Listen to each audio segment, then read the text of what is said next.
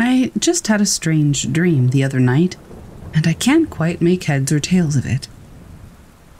Quick background that pertains to the dream. My dad passed when I was 13 years old, and when I was really struggling with the loss back then, he appeared to me in a dream, keeping this looming darkness at bay and telling me that I would be all right. I later told somebody about that dream, and they told me that sometimes, when a loved one dies, they can come to you in dreams. I didn't believe or disbelieve really, but it felt like a bit of comfort at the time. Now, throughout the years, I've had a dream here or there about my dad, and I always found a little comfort in thinking, maybe it's him. Fast forward about 16 years to my dream last night. So in the dream, I was in this boggy, swampy-looking area. It was dark, but still lit enough that I could see a road. I was on the road, and I knew my destination was the grave of an ancestor, maybe like a great-grandfather. And all of a sudden, my dad shows up in a Suburban. I hop in, and we're talking, when he almost drives it into a soft shoulder or ditch, which my dad wouldn't do while driving, because he drove professionally in his life. We continued down the road and we got to this graveyard, where I start asking him questions that he can't answer, or is answering wrong. Stuff that he would know. I just got this bad feeling. I just looked at him and said, "You're not my dad." He didn't get upset, but he insisted that he was and almost seemed amused. I kept looking for a grave and insisting that he wasn't my father. All the while he kept laughing and saying, "Of course I am." This horse appears and starts bucking and rearing and really causing a stir, until finally my dad went away. The next thing I know, I'm talking to a woman in a place that was just nothing. Like a place that was just void of everything but her and me. She said something like, "When you let your dad in as a kid, you broke open a grate." And in my dream, I had envisioned like a giant sewer grate. She said it allowed all manner of spirits to come and visit as they pleased, and to masquerade as my dad. She didn't seem at all concerned or like it was a bad thing, just like she was telling me something that was a fact. At that point, I woke up. The details are obviously a little fuzzy, but I can't stop thinking about it this morning. I just figured I'd see what anyone else had to say. Maybe it was just a weird dream, but it certainly felt like something else.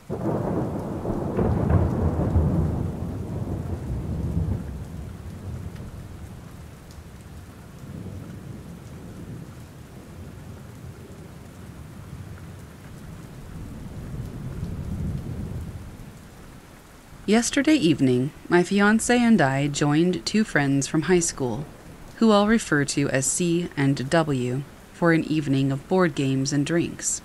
Given it was their first time meeting my fiancé, C and W decided to ensure that he had his fair share of drinks.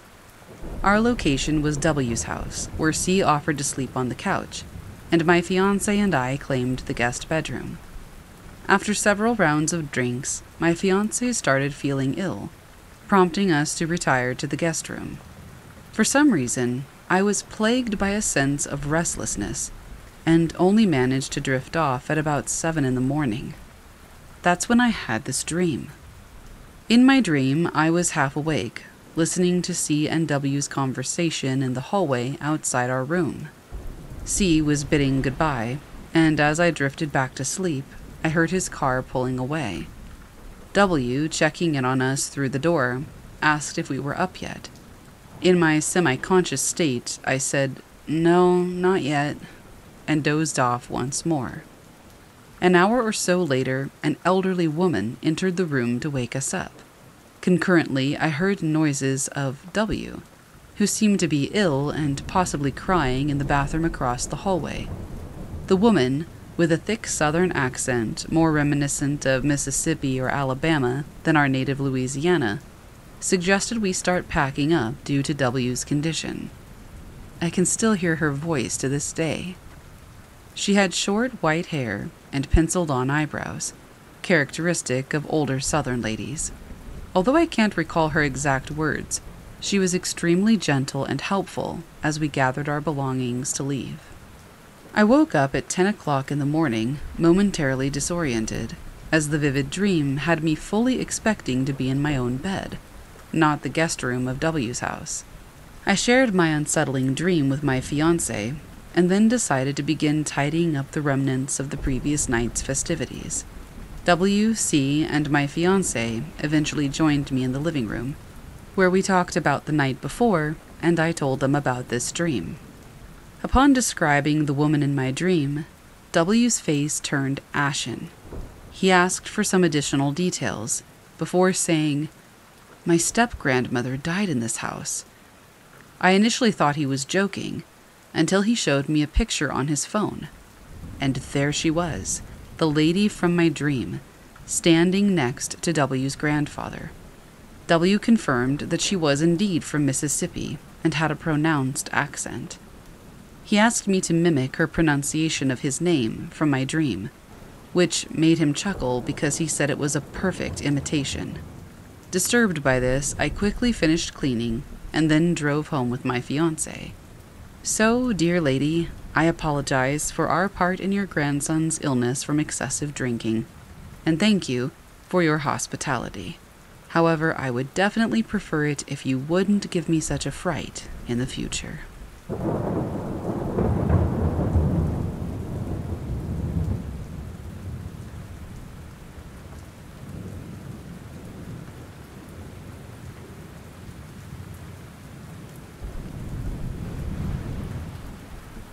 I've had a couple of creepy doppelganger incidents. My earliest encounter occurred around 3 or 4 years ago. I had decided to stay with my aunt. Her house was big, with 3 baths and various rooms. I was on the 2nd floor alone when everything happened. I was working on a video when my step-aunt appeared. I followed her into her room, excited to show her what I'd done with my phone. My younger cousin was also in her arms. Both of them were female. She wasn't in the room when I walked in. I turned to look behind the door, thinking she was playing a joke on me, but nobody was present. I dashed downstairs to find her, but she claimed she had never gone upstairs. It was a pretty scary experience, so I stayed downstairs. The following incident happened about 2 to 3 years ago. I'm upstairs in a house by myself once more. My family home wasn't substantial. My elder sister arrived bearing our little sister.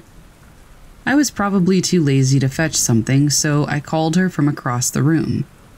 Before exiting the room, she walked up to the mirror and remained there, still without responding to me. I followed her out of the room as she went at a slow pace. She was nowhere to be found. I dashed downstairs once again, where my elder sister was apparently showering in another bathroom. My younger sister was downstairs too, playing with her toys. Once again, I was super creeped out and I stayed downstairs. There are numerous parallels between these two situations. I was alone upstairs in a house that belonged to a relative. The people that came upstairs were all women, and one of them was holding a toddler. Both rooms had a bed with a mirror pointing straight in the direction of the bed, and it happened in the afternoon. I don't really know what all of this means, or if these parallels mean anything at all, but I'm a little bit freaked out.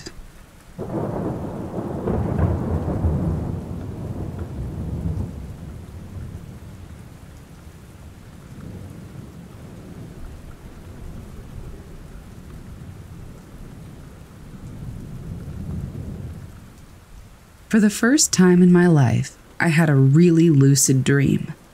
At least I hope that's what it was. I woke up at 2:30 in the morning, my time. PST. At my back door, it's a security door, so like a metal screen door, I saw something and I thought it was my wife. I asked her why she was out there, and she said that she had accidentally locked herself out. I had been out there not 5 minutes before, and I knew that I didn't lock the door. She was wearing her normal bedtime apparel, but her hair wasn't the right color, and her voice wasn't quite right. I asked again what she was doing, and she just says, "Just let me in." I get closer to the door, but I can't see her face. I say again, "Why are you out there?" She ignores me again and says, "Just let me in." I move to open the door, and I noticed that she changed to an inhumanly small frame, which was all black and had no features. I slammed the wood door and bolted to find my wife asleep in the bed where I had left her. Now, if I'm honest, I don't even believe I was dreaming, but my mind cannot comprehend that as being real. Nothing anywhere near that level of paranormal has ever happened to me before. And whether or not it was a dream, it was definitely freaky, and I'm still trying to figure it out.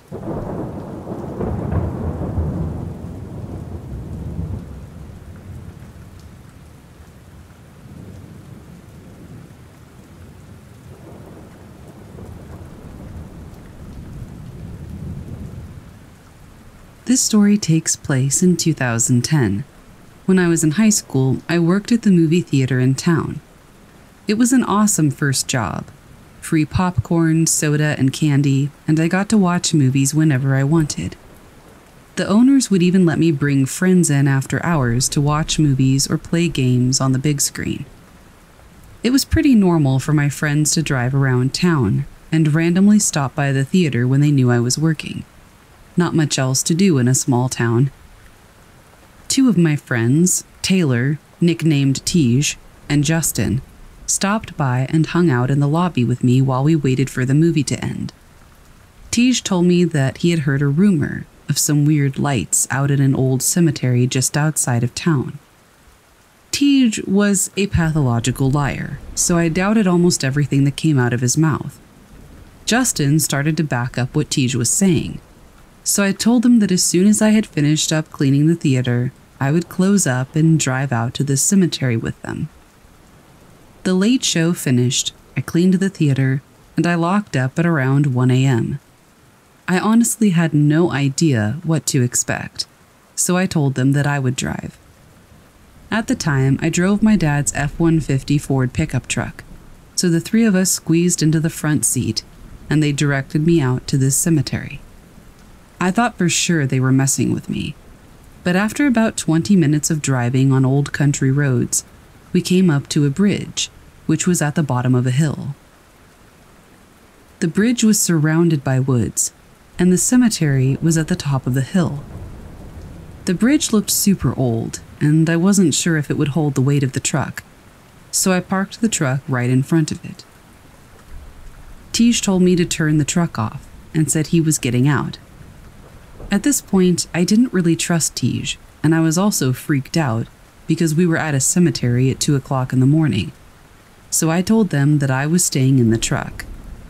They caved and stayed in the truck with me. About 5 or so minutes pass, and we're starting to see these fireflies. It was so dark and clear out that we could even see them in the woods around us. I asked Tej if those were the lights he saw, but before he could answer, he pointed up at the top of the hill, and that's when I saw a giant blue light. Once I looked at this blue light at the top of the hill, several others popped up in the woods around us, and then more up in the actual cemetery. The lights looked like they were blinking, but this could have also been from them moving around in the woods where trees were blocking the light. I started freaking out, and I was screaming at both of them, and I told them that if they were playing some kind of elaborate prank on me, it wasn't funny and that I was leaving.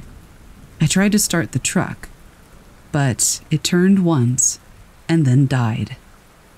Tej had a shocked look on his face, which only made me more anxious. At this point, I was crying, borderline hysterical, and I kept pumping the gas while turning the key. I didn't look up. I didn't want to. Finally, after what felt like forever, the truck started. I looked up and saw that blue light at the top of the hill was now in the middle of the bridge and had taken the shape of a torso. At this point, I had no clue what was happening, but I just had a really bad feeling, and I knew I needed to get us out of there. Tej was yelling at me to stay there, that he wanted this thing to get closer, but I wasn't hearing it. I was shaking, and I threw the truck into reverse and sped back the way we came. We were quiet the whole way back to the theater. I dropped Tej and Justin off at their car and drove home. I sat up in bed on the computer searching to see if I could find any explanation for what I had seen. Angels? Demons? Spirit orbs? Aliens? No idea. It all seemed like BS to me, but I still couldn't logically explain what I saw. The following morning, I went to Brittany's house. Brittany was my best friend at the time, and I knew she would believe me. As soon as I told her about the story, she asked me to drive her out there, so I did. We parked in front of the bridge, walked up the hill, and then around the cemetery. We looked for LED lights on tombstones, flashlights, footprints, anything. But we didn't see a thing that could explain what I saw the night before. The cemetery was way too far away from any major road for it to have been car lights. I still don't know what we saw that night, and I get goosebumps every time I think about it. If anything, it's helped me keep an open mind about the weird stuff that happens.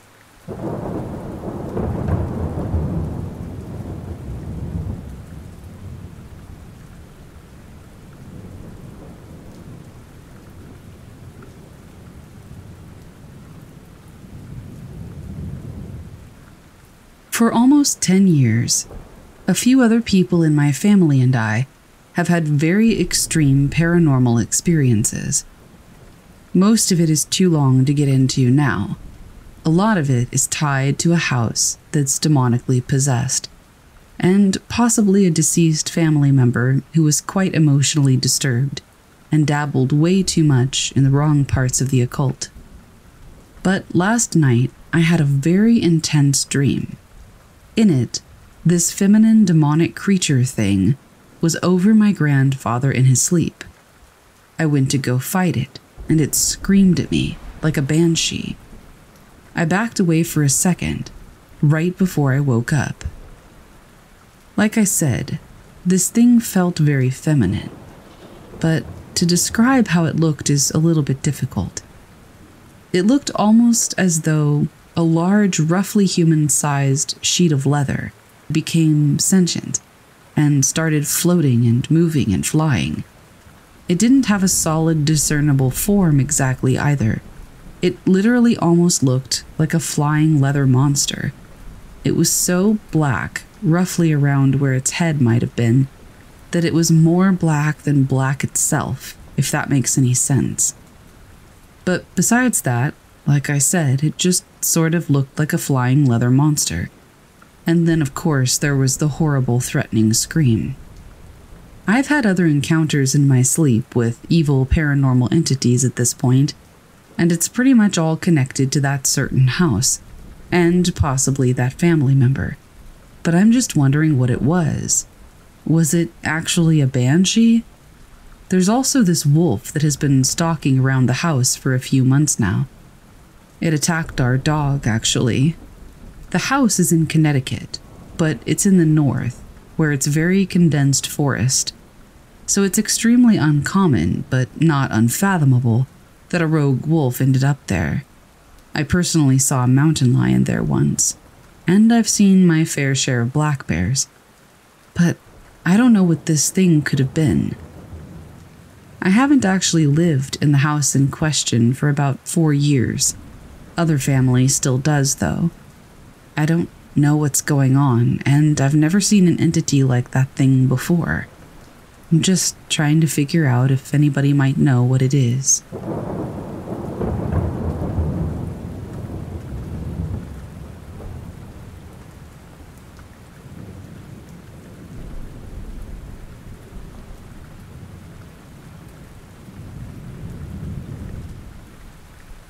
This happened to me when I was a toddler, from around 1 to 3 years old. When I was little, I used to have really bad nightmares. They were so bad that I'd wake up in the middle of the night, screaming like I was being murdered. At one point, it got so bad that my parents actually called 911 because they weren't even sure if I was breathing or not. What were these nightmares about? Being so young, it's pretty hard to remember, but I can recall 2 of these nightmares. In the first one, I was at my grandparents' house, playing with a toy on the floor, while my grandma was doing something in the kitchen. Then, their dog barked from the other side of the house. I heard my grandma yell, "Hey!" at the dog. As soon as that happened, everything went quiet. I looked up from the toy to see a tall, shadowy figure where my grandma had been moments before. It just stood there, staring at me. It didn't have any distinguishable features. It was like I was staring at the shadow of a tall, skinny person. The second one is a lot shorter, but it's the one I remember the most. I was in my crib at night when I heard something from the doorway. I looked over to see the exact same shadowy figure, staring directly at me from the doorway. I don't remember any of the other night terrors that I had when I was a kid, but I'm sure that they all involved this thing. It got to the point where I was terrified of shadows and loud noises. I understand why I was afraid of shadows, but for the life of me, I can't explain where the fear of loud noises came from. Maybe it had something to do with the fact that my grandma shouted at her dog right before the shadow person showed up. Maybe it had nothing at all to do with those nightmares. I really don't know. Normally, I wouldn't be concerned by this. For all I know, I saw something like this on TV when I was little and had nightmares about it. I wouldn't even consider it a paranormal experience if my mom hadn't seen the same thing I did. She came home late one night to find the entire apartment dark. Assuming my dad had just left for work, she walked toward her bedroom, which was at the end of the hallway and across from mine. That's when she saw the tall, shadowy figure at the end of the hall, in front of my bedroom. At first, she assumed it was my dad, so she got mad at it for scaring the heck out of her. But the figure didn't move.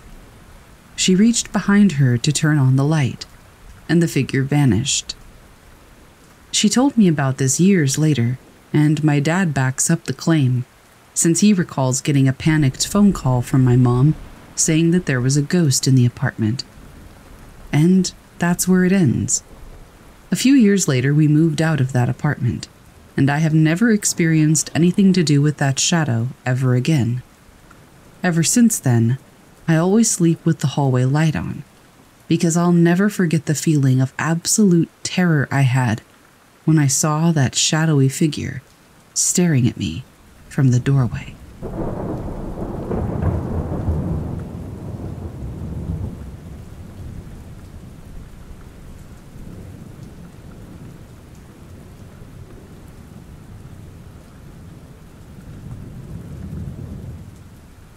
Just this weekend, my cousins from the city in Pittsburgh, Pennsylvania, visited me and my family down here in southern Pennsylvania, near Maryland.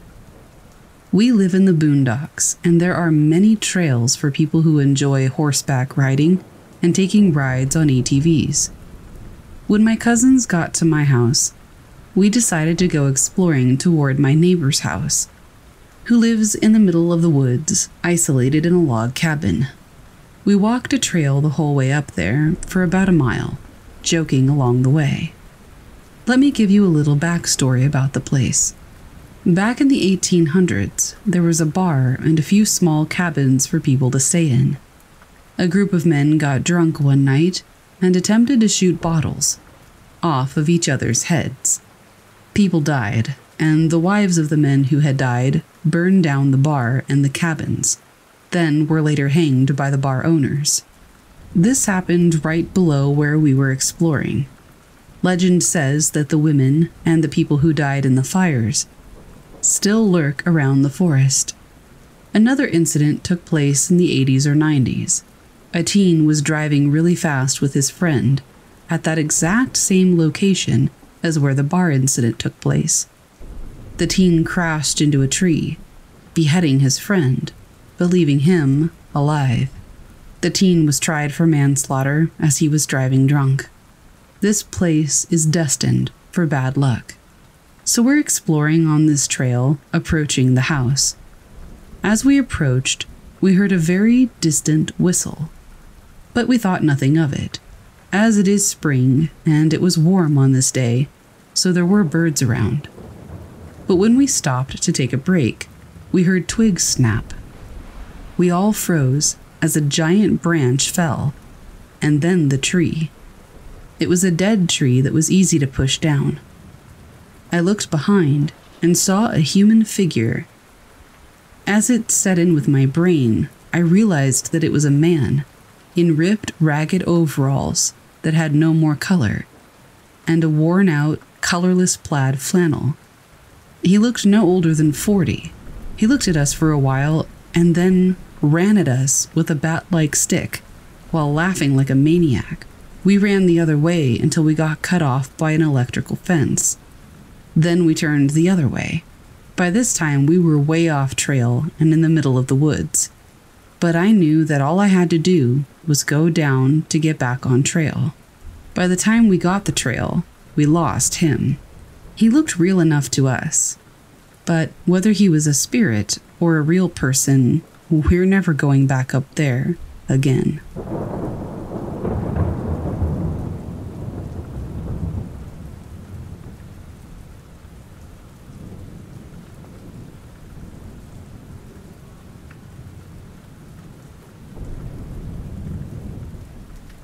I wasn't sure where to tell this story, and I probably sound crazy.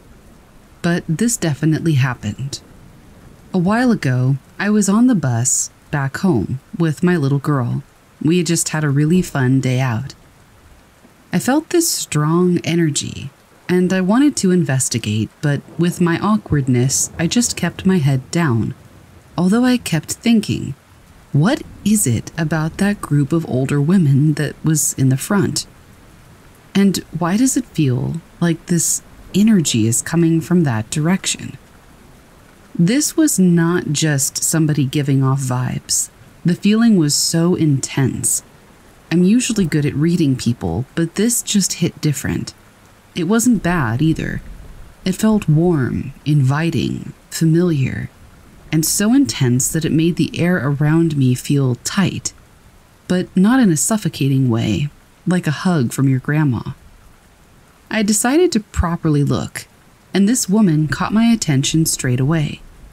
Not long after, it was her stop, and I never saw her again.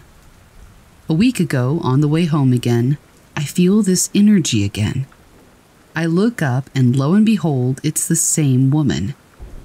At this point, the energy was so intense that I nearly got teary-eyed.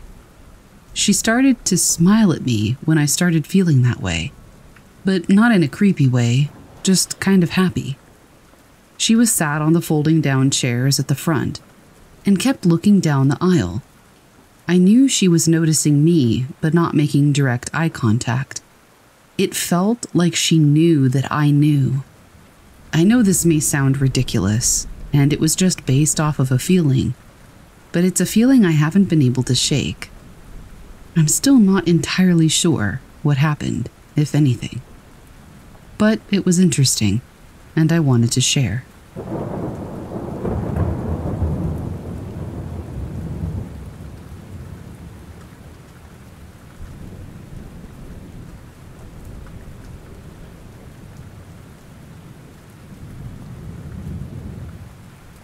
My grandmother would always tell me about knocking that she would hear, either a few days before or moments before somebody close to her would pass away. It would usually be around 3 knocks, in no particular place. She said that she would sometimes hear it at the back door, behind the wall, or coming from outside. My grandmother had always kind of had this weird gift to see and experience things that were, I guess, paranormal for lack of a better word. She would always tell me her experiences, and me, being not the bravest person on earth, would get so scared I wouldn't be able to sleep well for days. I always thought the knocks were interesting whenever she told me about them, because not long after, it usually happened. Someone would die, or she would complain for days that she wasn't sleeping. Then the knocks would happen, as well as other weird things. I was very open to the idea of these knocks due to the fact that evidently people sometimes passed away after, and I believed that things like that could happen. Last year, the 3 knocks happened to me. It was a Friday morning, and that entire week, my grandmother's sister, Sari, was fighting COVID in a hospital. Sari was the second closest thing to a grandmother for me, so I had a great love for her. I wouldn't say we were close, but there was that grandmotherly love that she had always given me. When I woke up, I was still between that state of being very sleepy, but also fully aware of my surroundings, as I wasn't asleep. I know that I had my back to the door of my room when I heard 3 faint but audible knocks on my door. I opened my mouth to say, "Yes?" and then it hit me like a train that I heard absolutely nobody walk to the door or open any of the doors we had in the hallway. And trust me when I say I have the loudest family, so I should have heard someone or something. My body froze, and a chill went right down my back. For a good minute, I was too terrified to move. I laid in bed for a while to listen if anybody would maybe walk away or open the door to confirm that it was indeed one of my family members. But nothing. Just silence after that. I even thought maybe it was my brother trying to scare me. But, long story short, exactly 3 days later after I heard the 3 knocks, my grandmother's sister, passed away in the morning. The whole experience freaked me out, and I still struggle to comprehend what happened, but it did. There's probably a logical explanation, but the fact that she died a while after really scared me, and it made me think about what my grandmother had always told me.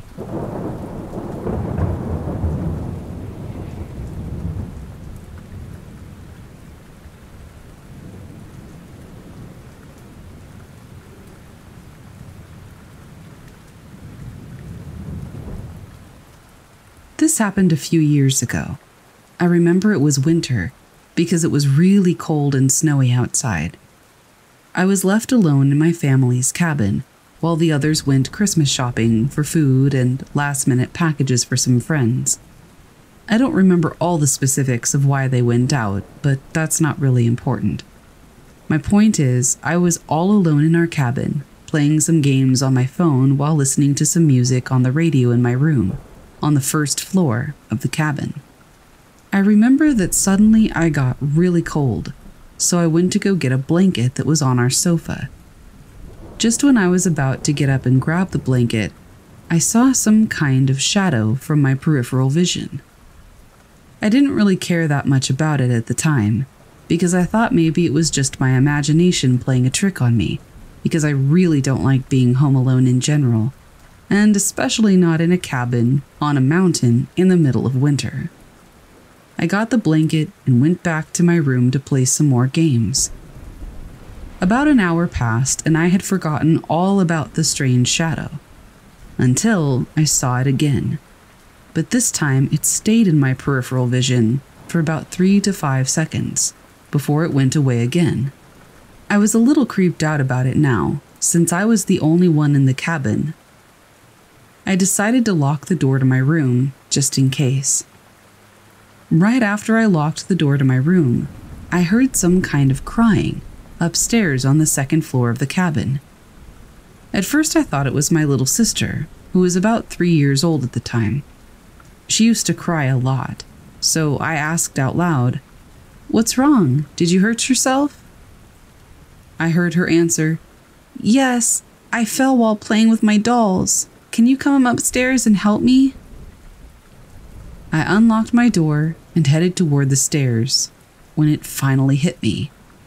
I was alone in the cabin, so whatever was upstairs could not be my little sister. I sprinted out of the cabin wearing only a t-shirt, shorts, and my dad's slippers. It was freezing cold outside. I stopped running about 150 meters away from the cabin and looked at it from a distance.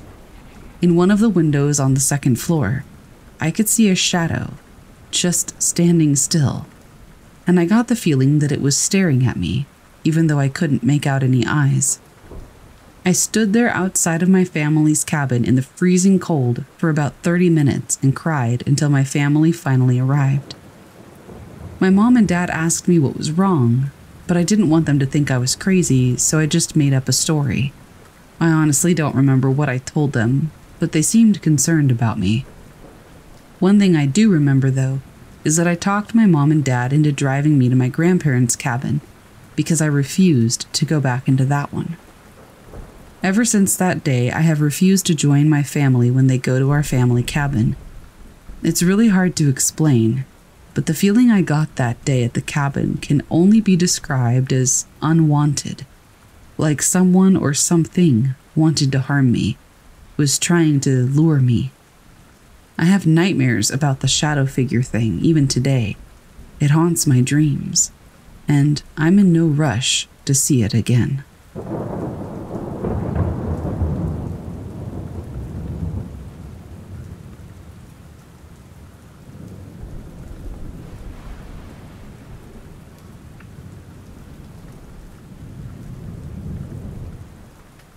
Back in 2004 to 2005, I worked in a group home supporting people experiencing intellectual and developmental disabilities. I mostly worked nights, and since the clients in that home were pretty chill, we were always allowed to sleep a few hours before getting our clients up and ready for the day. I usually slept on the couch, with my shoes on the floor next to the couch, and my cell phone, keys, etc. either on the table, in my shoe, or next to my shoes. One morning, I got up and started getting things ready for the day. I had left my phone on the floor in front of the couch. I was a few feet away from the couch, looked over, and I saw a hand reach out from under the couch, grab my cell phone, and start to pull it under the couch. I lunged down and grabbed my phone with one hand. I pulled my phone back toward me, but I felt the resistance of whatever had a hold of my phone, pulling it away from me under the couch. After a moment of tug-of-war, I pulled my phone from the grasp of the hand, and it disappeared back under the couch. I was really freaked out, and even to this day I get chills thinking about or relating this experience. The hand was obviously thin to be able to slide in and out from underneath that couch. From the wrist to the tip of the fingers was maybe 3 to 4 inches. The skin on this hand was gray and wrinkled, almost shriveled, and the fingernails were long, pointed, thick, and yellow. I have no idea what it was that tried to take my phone, or why it wanted it, but it creeps me out to this day.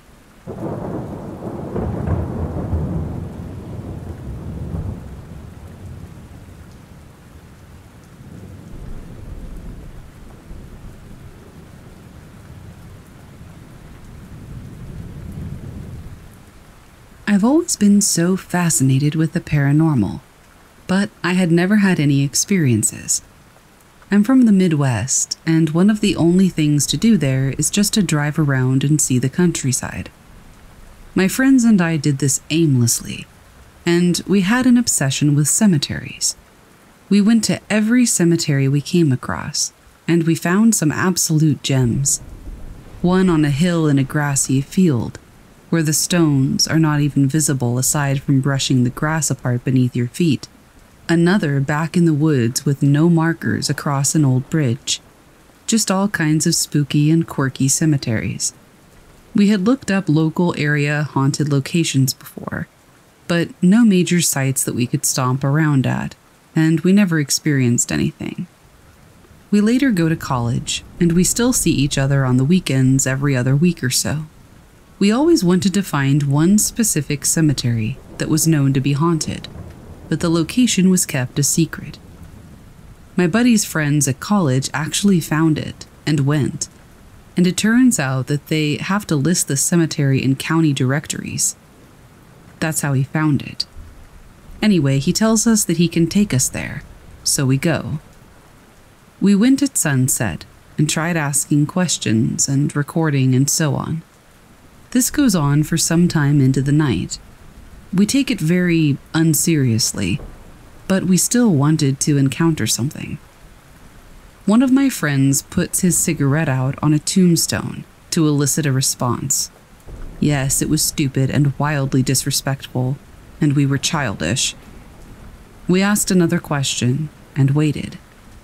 It was dead silent, and then we hear the leaves crunching, step by step, from the darkness toward us. It sounds like somebody stops right in front of us, but we see nothing. We wait there, silently frozen. And then we heard the most blood-curdling scream I have ever heard. We were in a bit of shock. The whole event still seems like I made it up in my mind when I reflect back on it, because it was so otherworldly. We slowly began walking, and then eventually running as fast as we could toward the car, without a word between us. I still wonder if what we heard was a big cat or something, but where I live, those are pretty much unheard of. I have never heard anything like that scream to this day. We all still remember it, so I know I didn't make it up, and it gives me chills just thinking about it.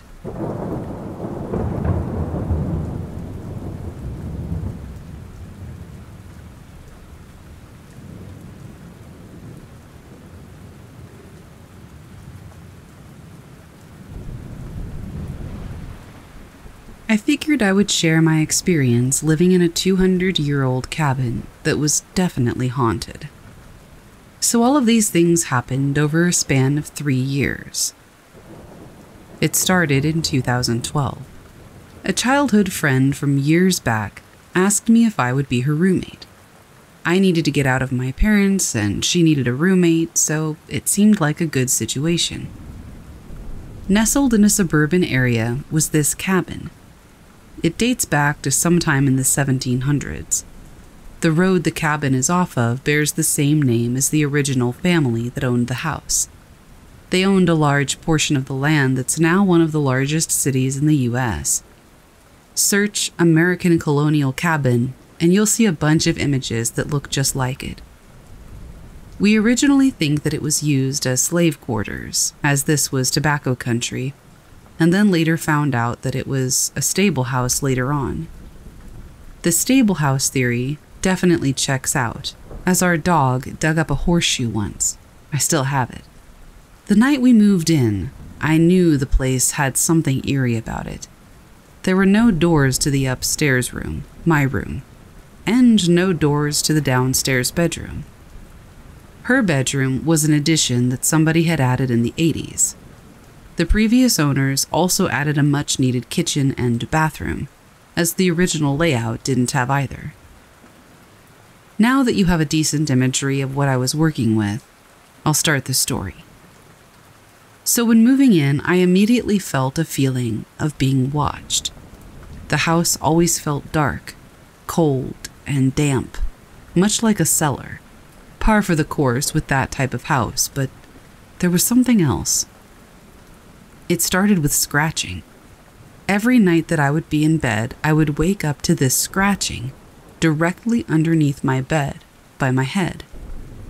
At first I thought it was mice, but when I listened to it long enough, I realized that the scratching was long and drawn out, like a foot-long pull, then repeated.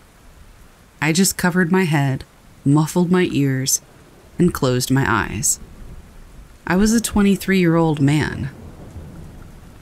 That felt like I was cowering, but I wasn't about to tussle with wood-scratching spirits. Well, one night, I heard the scratching start. Normally, I would have been asleep at this time, but I was up late, and that's when I heard it. It started on the ceiling on the far side of my room, and then it went down the wall, and then it scratched its way to directly underneath me.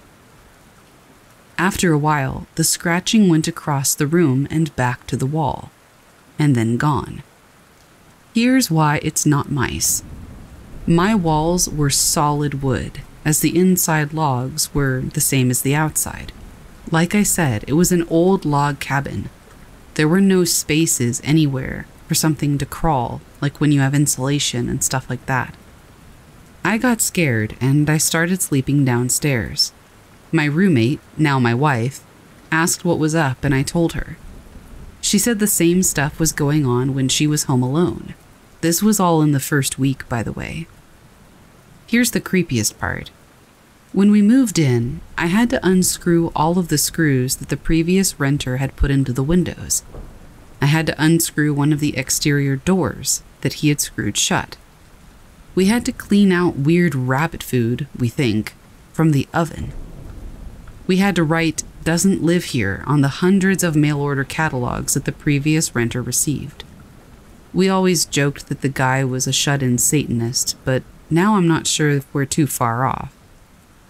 We both started sleeping downstairs in the living room and felt comfortable in numbers. The eerie feeling was easier to deal with when somebody was with you. Until one night. I had a dream that a dark force was approaching me.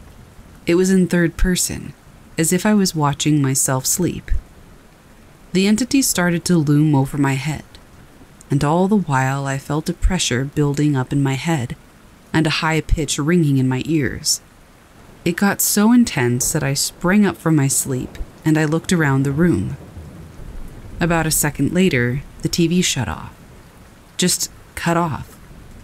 We'd been having problems with the TV randomly turning on and off, but this time it was far too coincidental to be brushed off like everything else.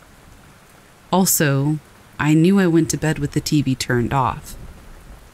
I had turned it off myself. So why was it on in the first place? We started sleeping in her room after that night. She told me that nothing really happened in there. Maybe because it was an addition, I don't know. Well, our ghost played matchmaker, and now we're trying for a kid after being married for 5 years, so that part worked out, I guess. Anyway, once I was upstairs reading, and as I was falling asleep, my window started to open and shut. I was already at my wit's end with this spirit, so the next day I set up the same situation. Same thing. Funny that it never does that when I'm not in there. I ended up yelling at it, telling it to leave us alone and that I was tired of it. And holy smokes, it worked. Kind of, for a while. Then when I was home alone, alarm clocks started going off.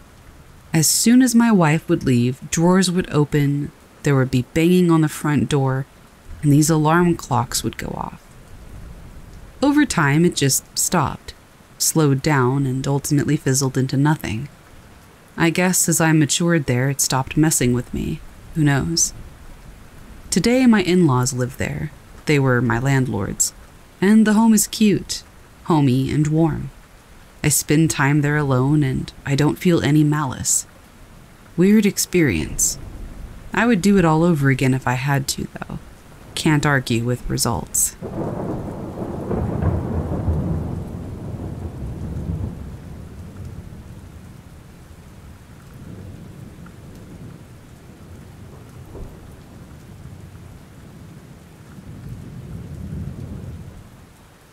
My family and I moved to Colorado when I was 8, so around 1997. We lived with my brother and his family for a while until my parents found a more permanent place to settle. We had a few terrifying experiences in this house. The short version is that his basement was almost certainly home to something very bad. But these are my stories about some of the experiences in the house that we moved into after leaving my brother's. I will give you as brief a description of the place as I can. My parents found this house almost in the middle of nowhere. Unfortunately, it is now surrounded by new housing developments and stores. But when we first moved in, there were just fields for miles and miles, and we had a gorgeous, jaw-dropping view of the Rockies.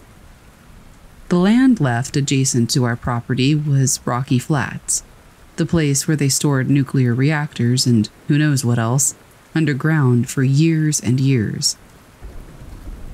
They claim it's all cleaned up now, but we still get dragonflies bigger than my head in spring. And once I even saw a two-headed bull snake in the backyard. Anyway, my parents got a good deal on rent and the landlord was fairly agreeable. To an outsider, though, the living arrangements probably seemed strange.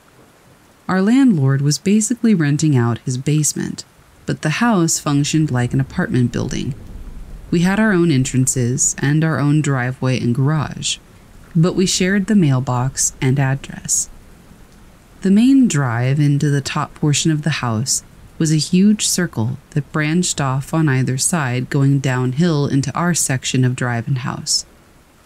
On your way down, you would pass this little brick building with a glass window and a very old, very visible toilet and a bunch of junk.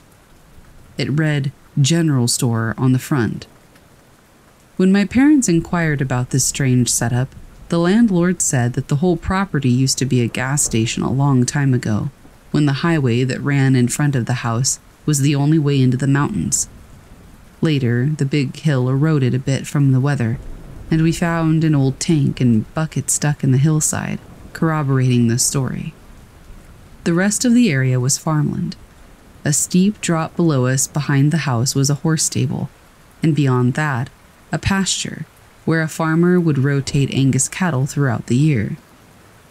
All of this is just to give you a sense of the area. We were literally surrounded by nothing, and sometimes it was a bit terrifying, albeit beautiful. First experience. One of my first nights sleeping in the house, I had a very vivid dream. As a kid, I never really had vivid dreams, so this was something entirely new to me. I remember walking out of my room in my dream and coming directly into the living room. My mother was sitting in her chair staring at the TV, but there was a circle of people standing right in the middle of the room. People I didn't recognize and who didn't register me being there. They were looking at something on the floor in the middle of the circle. When I squeezed past them, I realized they were looking at a woman, lying on the floor, presumably dead. She was wearing a long, mauve-colored Victorian-style dress, and her blonde hair was long and covered her face. I say she was dead because she wasn't moving, and a good chunk of her dress was visibly stained with blood. The most chilling part of this experience, however, was that her body was floating about 4 to 5 inches off the floor. When I noticed this detail, I also noticed that the people around her were chanting. As soon as I noted these two things, I woke up. Second experience. This one will forever give me chills when I think about it, and I will never forget it. I don't remember how long we had lived there at this point. I remember it being a normal night. My parents had gone to bed, and I was tucking myself in. I don't remember dreaming about anything else that night, and if my memory serves me right, I had fallen asleep instantly and went right into this experience. I'm laying in bed, eyes closed. I can feel my body is asleep, but my mind is awake. I feel eyes on me. I open my eyes and see myself floating above me, staring down at me in bed. Then out of my periphery, I notice another me crouched in the entrance of my walk-in closet, also staring at me. Both of the me's had glowing red eyes. I remember wanting to scream, and when I closed my eyes to do so, I opened them again, and now was on the ceiling staring down into my bed. Bed me was still there, but it too had glowing red eyes. Closet me was also still there, They were both staring up at me. I screamed in silence. They began to grin wider than any human should be able to. And then I fell. I woke up in that instance for real, drenched in sweat, still in my bed, feeling like I was going to vomit. I didn't sleep the rest of the night, and I've struggled with terrible insomnia ever since. Third experience. Remember the cattle herd that I mentioned earlier? Well, I'm pretty sure they were mutilated. My dad used to look out our back door with binoculars, just to watch scenery and spy on distant neighbors. One day, I came home from school, and he hands me the binoculars and says, "Look at the cow pasture. Tell me what you see." It took me a minute to center on the right area, but once I did, my jaw dropped. The field, which usually housed about 50 head of Black Angus cattle, was completely empty, save for 2 black lumps on the ground.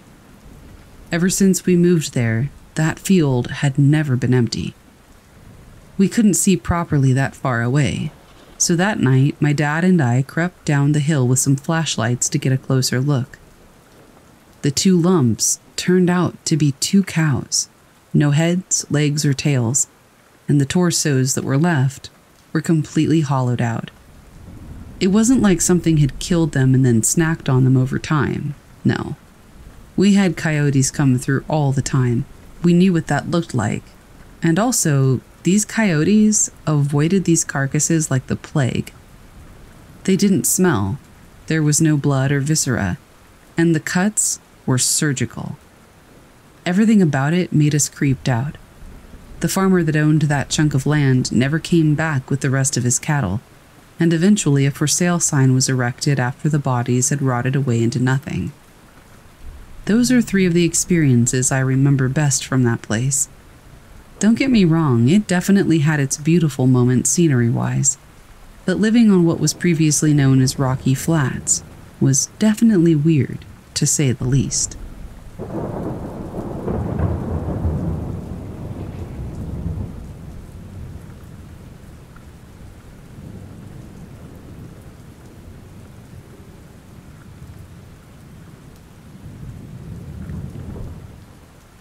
I didn't believe in ghosts for the first 22 years of my life, until I spent 3 months living in a haunted cabin. I always thought that there was some reasonable explanation for hauntings, and honestly, sometimes I still do. Maybe this wasn't a ghost. Maybe it was some kind of weird gravitational energy messing with things. But I'm getting ahead of myself. My roommate and I, let's call him Derek, moved out to Colorado with meager savings into a small cabin that was pretty much out in the boonies. Our closest neighbors used their cabins as summer homes, so we didn't really have anybody nearby. That's what's cool about living in the mountains, though. There's a sense of total isolation that you won't get anywhere else. You can turn off everything in your living space and hear nothing but the breeze. No highways, no car alarms, nothing. It's very peaceful. But after the first week or 2 in this cabin, Derek and I began to notice weird things happening. First, there was this eerie feeling that we would get. I remember Derek once joking with me that he didn't like being in the cabin alone because it gave him creepy vibes. There was one back room in particular where if you stood in it at night, you would feel like you were being watched. Sometimes I would come home from work and just have this sense of total dread and unease with no explanation. At the time, I wrote it off as me just being paranoid. You know, hallucinating stuff that isn't there because I wasn't used to the total silence and winter isolation. I started noticing things getting moved around as well. One morning, my car keys would be missing, and I'd frantically search, only to find them in a weird spot, like on top of our refrigerator. I thought Derek was just messing with me, but he kept insisting that it wasn't him. Soon, he started having his stuff get moved too, and he would get really irritated at me, thinking that I was trying to prank him back, even though he hadn't pranked me in the first place. One night we were sitting around playing video games when something flew across our field of vision. We both looked at each other for a second before realizing that we had both seen it. For context, the cabin was a typical A-frame, so for the most part it was one big room separated into a loft and a downstairs, with the kitchen and our beds at one end, and the living room, TV, wood stove at the other. Whatever small object flew across the room had gone from the kitchen all the way to the front door. We examined it closer and found out that it was a single green bean from our meal that evening. We kinda held it up and looked at it for a second. It had flown all the way across the house, from the stovetop in the back, all the way to our front door. We really didn't have anything to say about it. It was just super weird. The next morning, though, was when I knew our house was haunted. I was watching some TV in the front room when bam! The roll of paper towels we had sitting on our kitchen counter flew into the table and knocked a glass of water everywhere. The roll had been thrown with force, to the point where I thought Derek had tried to chuck it at me. I turned around to tell him off, but then I realized he wasn't there. He'd been in the shower the whole time, getting ready for work. I felt a chill go down my spine. Some force, spirit, ghost, whatever, had thrown this thing across the room. Derek didn't believe me when I told him, and I couldn't blame him, but he soon came to his senses. The next couple of months were crazy. Everything from car keys to full decks of cards to box cutters would be thrown around our apartment right in front of our eyes. We'd hear weird growling sounds at night that sounded like they were right in the middle of our house. To be fair, sound carries strangely in the mountains, so maybe we were just hearing some nearby animals, but still. One time, my roommate stormed out of the shower, furious. "What the heck?" he said. "Why would you turn the lights out on me in the shower?" I told him I had no idea what he was talking about. But by far the most frustrating thing was how our stuff just kept going missing. I mean, it got ridiculous. One night we left our car keys in a very particular spot, just to see if they had been moved in the morning. When we woke up, they were gone. But not just that, they had been tucked between the pages of To Kill a Mockingbird on our little bookshelf. It took us hours to find them. Another morning, I could not for the life of me find my phone. We tried calling it, and it would ring, sounding loudly throughout the house, but we couldn't pinpoint the exact spot. Finally, we tracked the ringing to the bathroom, but it sounded like it was coming from behind the wall. The vanity sort of hung there, so I thought, it's probably in the wall, seeing how weird everything's been. Maybe there's a hole or something. I took the vanity off its hanging nail, and as soon as I moved it, my phone slid out the back and clattered onto the floor. Derek and I looked at each other, and his face was totally pale. How is that even possible? The haunting got to the point of just being silly. We had a friend come visit, and as soon as she opened the door, my car keys were thrown in her face from across the room. She was like, "Wait, is the cabin haunted?" We kinda joked that, yeah, things get thrown around sometimes and you just have to ignore it. She didn't want to stay there anymore, and that was the point where I asked my landlady if she could provide some history on the cabin we were renting. She got really defensive about it and said she had owned it for years and nothing weird had ever happened there. Long story short, we got evicted a couple of months later. I don't really want to go into it because it doesn't have anything to do with the story. But yeah, the uneasiness persisted until we moved out. Although in the last month of living there, the ghost chilled out on throwing objects at us, I still don't have a concrete explanation for all of the weird things that happened.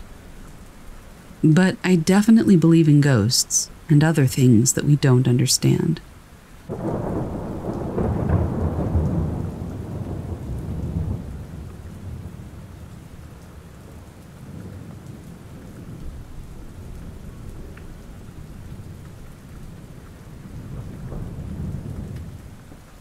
This is not necessarily super creepy, but creepy enough in a sense that it gave me some peace, and I think maybe my grandma some peace too.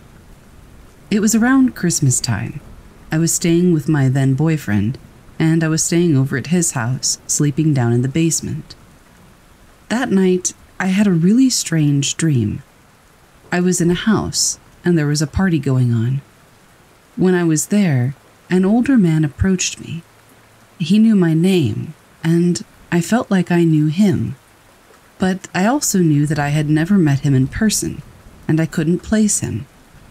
He was really sweet, very nice, and we just kind of stared at each other. It was like we were having a conversation, but we weren't. It was kind of strange. I felt so comfortable with him as a person does with a close family member. Finally, he said, "Hey, tell your Nana I say hi, and I love her."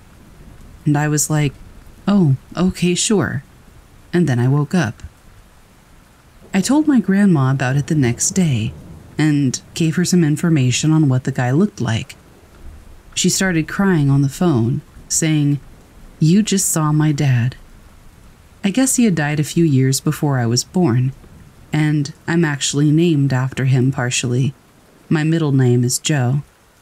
Turns out his birthday was on December 31st. I believe he would have been 90-something, and the dream that I had was also on December 31st.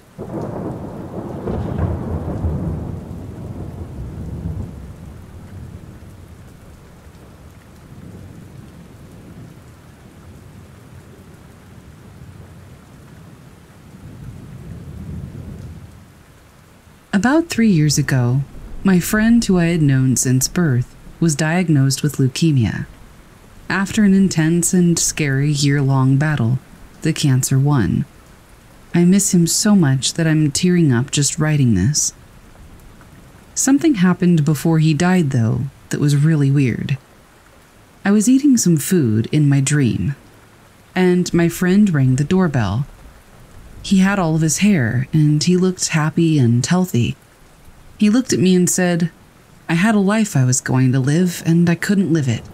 I want you to live a life and enjoy it." He smiled a bit and shrugged and said, "Hey, it'll be okay without me. I'll miss you too up there. But don't worry about me. The pain is gone." He went in for a hug, and we hugged for what felt like an eternity. "I love you, man," he said, as his parents' car door opened. I yelled, "Mark, don't leave me. Live. You have to live." He just looked at me and said, "Sorry, man, I gotta go," and kind of laughed. I screamed and screamed, "Don't leave me," over and over. But he got in the car, drove down the street, into a bright blue light, his favorite color. The second that the car was engulfed, I woke up crying and screaming. This all happened just as my mom got home. She walked in as I was crying and she said, "Mark died." And I just kept crying and said, I know. I cried for the whole day, but it did feel better being able to say goodbye in some way. I really do miss him. Rest in peace, Mark.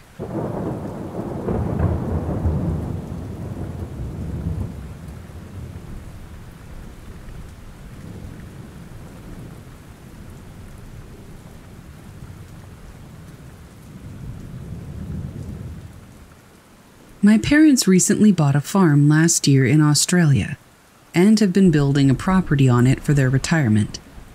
It's right beside a national park and reasonably close to the next property over.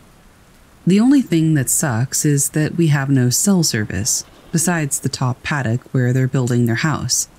Not too dodgy, right? Well, I'm a university student, 21-year-old female in my second year of nursing, and I frequently come up to the farm to help them out with their livestock and whatnot. At first, everything was fine. We had a small 2-bedroom cabin in the lower paddock that I stayed in every time I came up. My room had a large window that faced the national park, and at night, when it was pitch black, it would really freak me out a bit. but nothing serious. Sure, we had the usual noises of foxes and livestock at nighttime, but nothing out of the ordinary. Things really ramped up when I had to stay there alone to feed the livestock for a few days while my parents were back in the city. I went about the usual chores, feeding the sheep, keeping an eye on our lambs, and checking in at the building site to keep an eye on everything. I went into town to get some dinner at the local pub, and by the time I got home, it was roughly 10 p.m. I would usually take my car up to the top paddock at night to call my friends, check social media, and so on. My car was lit up by internal navigation systems, which meant that I couldn't really see outside the car besides whatever my headlights lit up. I was midway through my social media scrolling when I thought I saw something black flash across the paddocks where my headlights were facing. I drove my car in a quick circle to use my car's headlights as a massive torch, but I didn't see anything. No reflections of cattle's eyes like I normally do, or the usual fox or rabbit. There was nothing. I tried not to pay too much attention to it, and I went back to my social media scroll, until I accidentally pressed my brakes, which allowed my brake lights to flood the paddock behind my car with an eerie red light. The same black flash that I had seen through my front windshield flickered out of the corner of my eye in the rearview mirror. Now I was suspicious. I turned off the music I'd been listening to and just sat for a second, trying to assure myself I was just tired. After a few seconds of silence, I was relieved and was about to turn my car on to go back to the cabin. And that's when I heard what I can only describe as claws on my rear windshield. Tap, tap, scratch. I have never sped as fast as I did back to the cabin that night. That night, I couldn't shake the feeling of something watching me from the forest. You know that sort of tingling sensation of something staring into the back of your head? After tossing and turning, I put up a newspaper in front of my window, the one that faces the woods, until it was completely covered. The feeling immediately went away. Still, it's safe to say that sleep did not come easily. The following night, I chose to go to the top paddock while it was still reasonably light. All was pretty peaceful, and I had all but forgotten about the previous night's events. I was admiring the gorgeous pink sunset when I saw a flash of green in the sky travel for a split second and then disappear. Now listen, I'm not one for UFOs, but I know it wasn't a helicopter because it was light enough to see the sky, and the stars weren't even out yet. I thought it was cool, so I called one of my friends who's a massive skeptic about everything paranormal. Of course, she thought I was nuts and proceeded to give me crap for it. It started to get a bit dark for my liking, so I went back to the cabin and cooked some dinner. All was fine, until I went to sleep, the newspaper from the night before still clinging to my window. I woke up at around 2 a.m. to a sound. I went to take a look on foot with my spotlight. Now, usually, when you bring a very bright light and irritate the sheep, who were already going nuts, you hear about it. Keyword being usually. I walked over to the paddock and started scanning with my spotlight, and I didn't see anything. The sheep were bleating like crazy, but none were injured or even remotely in a corner of the paddock, huddled together like they usually do when there's a fox or a predator. That was until they all went silent. 1 second they were so loud that they echoed around the hills, and the next it was dead silent. Now I was truly scared. I raised my rifle and started looking around, feeling like everything around me had its eyes on me. It was then that I heard a thump of something heavy being dropped on the ground, heavy enough for me to feel the vibration in my feet. I booked it back to the cabin and locked everything behind me. I was pacing around, double-checking the doors and windows. when I heard it. It sounded like humming, but it was distorted, and there were footsteps with it. These footsteps were not human, though. It's like something was limping and then quickly recovering. Step, step, step, step, step, step, around the cabin, and stopping at my bedroom window. I curled to the ground, gripping my rifle until my fingers were frozen in place, and that's how I fell asleep that night. I left first thing in the morning without even looking to see if there were footprints or anything else. If anyone has any clue what's going on, or what this thing is, and can tell me what I can do, let me know, because I haven't been able to go back to my parents' farm ever since.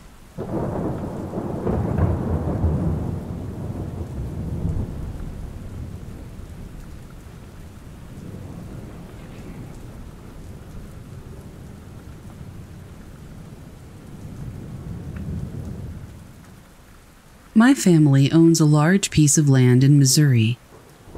It's near the highlands, but partially on the plains.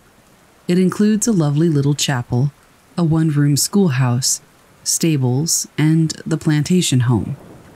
My family has owned the land for years. I grew up spending school breaks there. It was always enjoyable, regardless of the hard work I had to put in. Every Halloween, my family would do a local hayride and barbecue. It was great fun, and everyone loved it. We decorated the entire property. The schoolhouse had all the original desks and materials left in it, so we tried to utilize it the most, and the plantation home secondly. It wasn't super structurally sound, so we kept everybody on the first floor. Only family was allowed on the upper floors. Us cousins loved to set up and clean for the big night. The stables were a working area, so we left that to the adults. Nobody went inside the chapel because we wanted to make sure that it stayed in its original good condition. So we'd put up a fake little graveyard, and that was about it. The school was abandoned, and the house was a walkthrough. When I was 16, I was helping set up the walkthrough. It was cheesy but fun. I was cleaning the ornate mirrors on the first floor when I heard laughter above me. Figuring it was my cousins, I kept working. I would hear the footsteps of them moving and their laughter for a while. When I got done, I called up that I was going to go help outside, and I heard, "All right, see you later," and more laughter. I walked out smiling because I found it cute that they were so immersed in the home. Imagine my confusion then when I walked into all 4 cousins at the main house. I asked them how they had beaten me back, and they looked at me like I'd finally lost it. They told me that they'd been working on the chapel graveyard, and they'd been nowhere near the walkthrough. I told them it wasn't nice to try to trick me. We left it at that and continued on for the day. I only realized we weren't alone when I got a call from my youngest cousin, asking why I was running around upstairs in the plantation home. I got deathly quiet. When she asked me again, I could only say, "I'm not even on the property. I'm in town." To this day, we've never figured out who exactly lives upstairs. They don't cause harm, but they do enjoy their mischief. Anymore, we keep in constant contact when we're visiting, just to be sure we know who we're dealing with. Or what.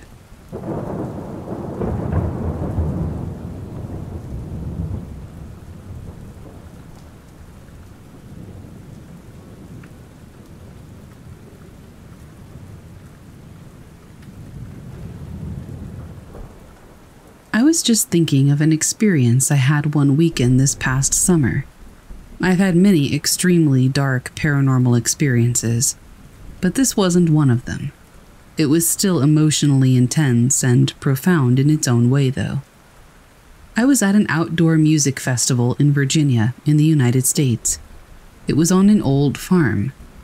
The property was huge, with big rolling fields and a few various small buildings littered about.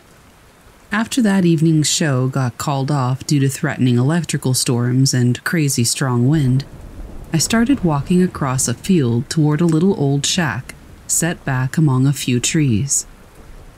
The setting was surreal, like out of a movie. The sky was swirling and churning with dark, gray-black clouds. The wind was strong, but felt very refreshing after a hot, sunny, sweaty day. The electricity in the air was palpable. Everything felt slightly charged.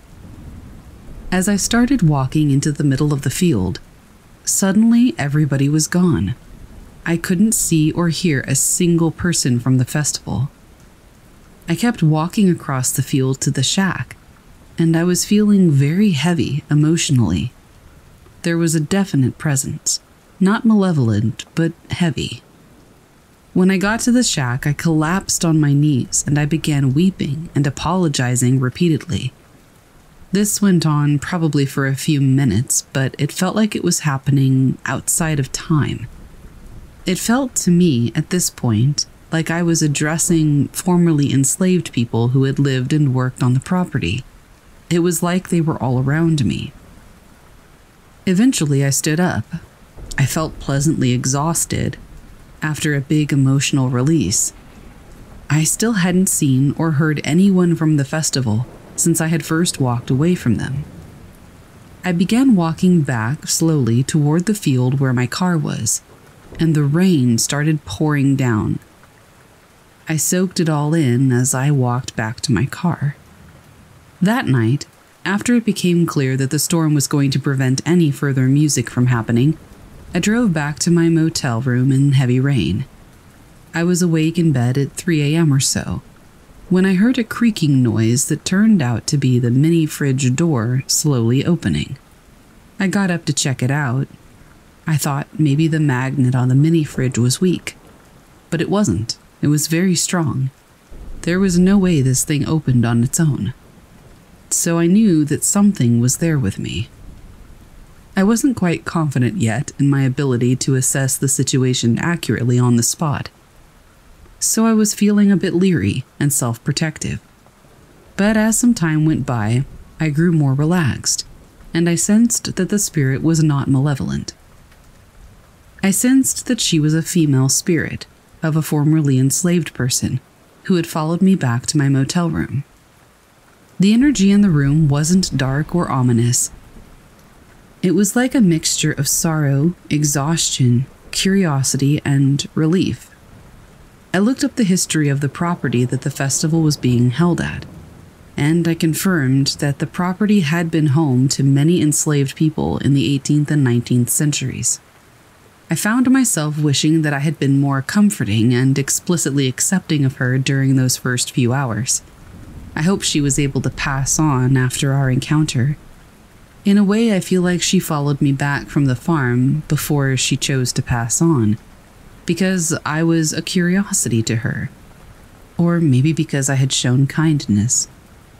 Something that makes this experience stand out to me is that I rarely encounter human spirits like this. Mostly, I only encounter human spirits remotely through other people. My immediate radius is always so full of other non-human entities that I think most human spirits just steer clear. But there are a few things about the way this encounter unfolded that I think allowed for it to happen as it did. I had driven 12 hours to get there on the previous day, so there wasn't the usual residual dark energy just hanging around from the get-go. I also feel like the intense swirling electrical wind and rainstorms that surrounded the festival for multiple days created a unique situation energetically. Either way, it was an emotional experience, and it felt cleansing.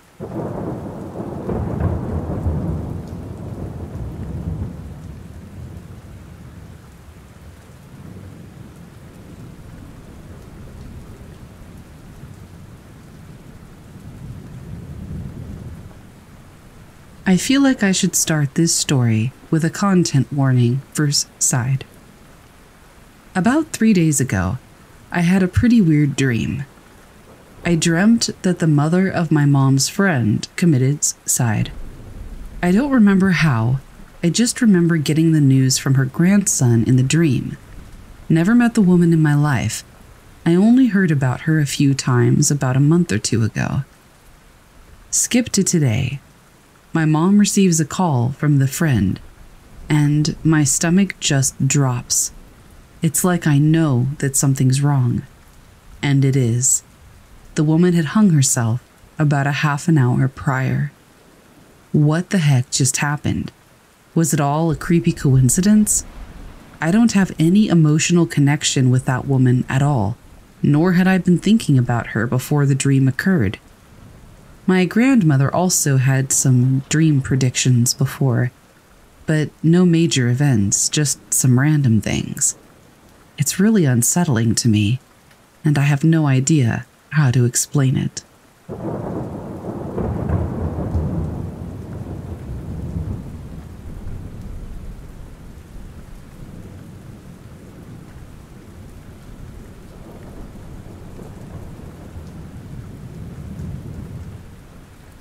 I live in North Dakota, in cattle country.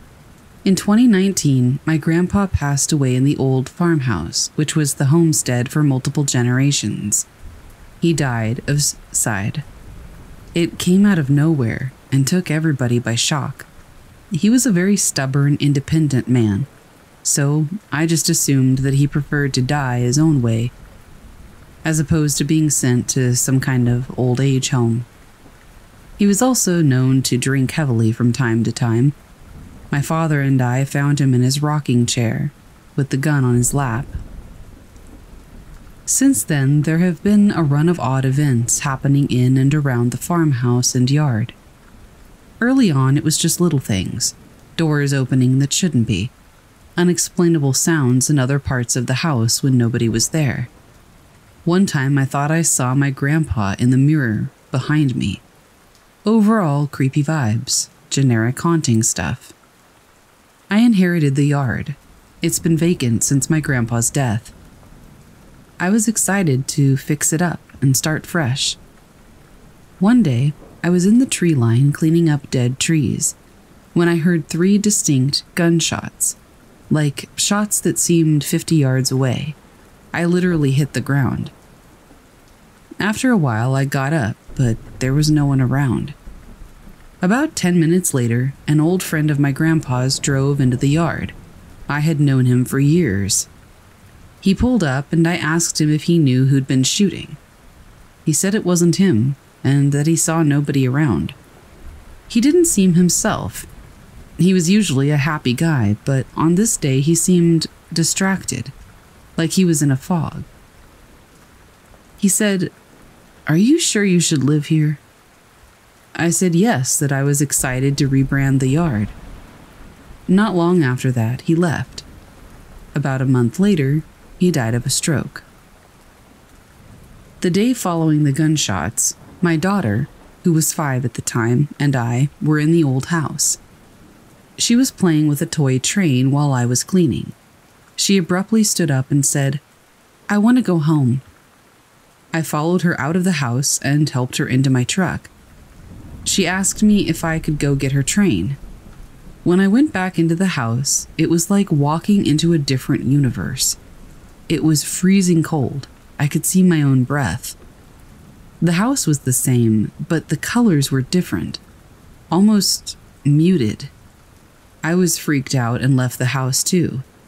When I left, I heard thumping on the walls and siding of the house. Freaky stuff. I got in my truck and sped out. When we were a couple of miles away, I stopped and I asked my daughter what she had seen. She said that she saw a man with a pointy hat in the house. She hasn't been allowed in the yard since. I returned later that night. Stupid, I know. And I took pictures of the house. And when I looked at them later, there appeared to be a shadow figure with a pointed hat looking at me. I could only see it in pictures though, not in real time. I met with a pastor, and he told me that what I was describing, the change in temperature, the muted colors, all tell of demonic activity. He agreed to pray and anoint and bless the house. When we went to the house, I was expecting fireworks, really, but nothing happened. In fact, it was calm and peaceful. I was optimistic that things were better. And they were, for some time. To clarify, the house is vacant, but my father and I still have cattle on the yard. And here are some of the things that have been happening over the past year. When I'm on the yard, I have unexplainable phantom pains in my left hand. Only when I'm on the yard and nowhere else. A stabbing pain in the palm of just my left hand.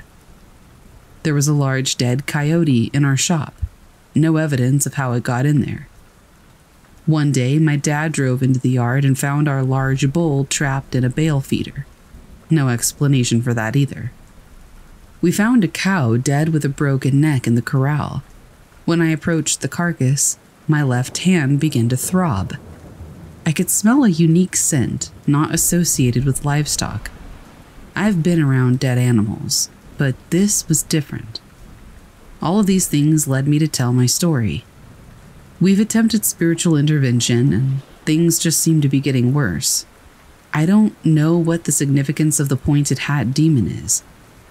I know of the Hat Man, but this isn't linked to sleep paralysis at all. Can anyone explain the phantom pain in my left hand? What was the significance of the 3 gunshots? My grandpa was an avid hunter. Was this a warning from him? Honestly, any advice would be appreciated.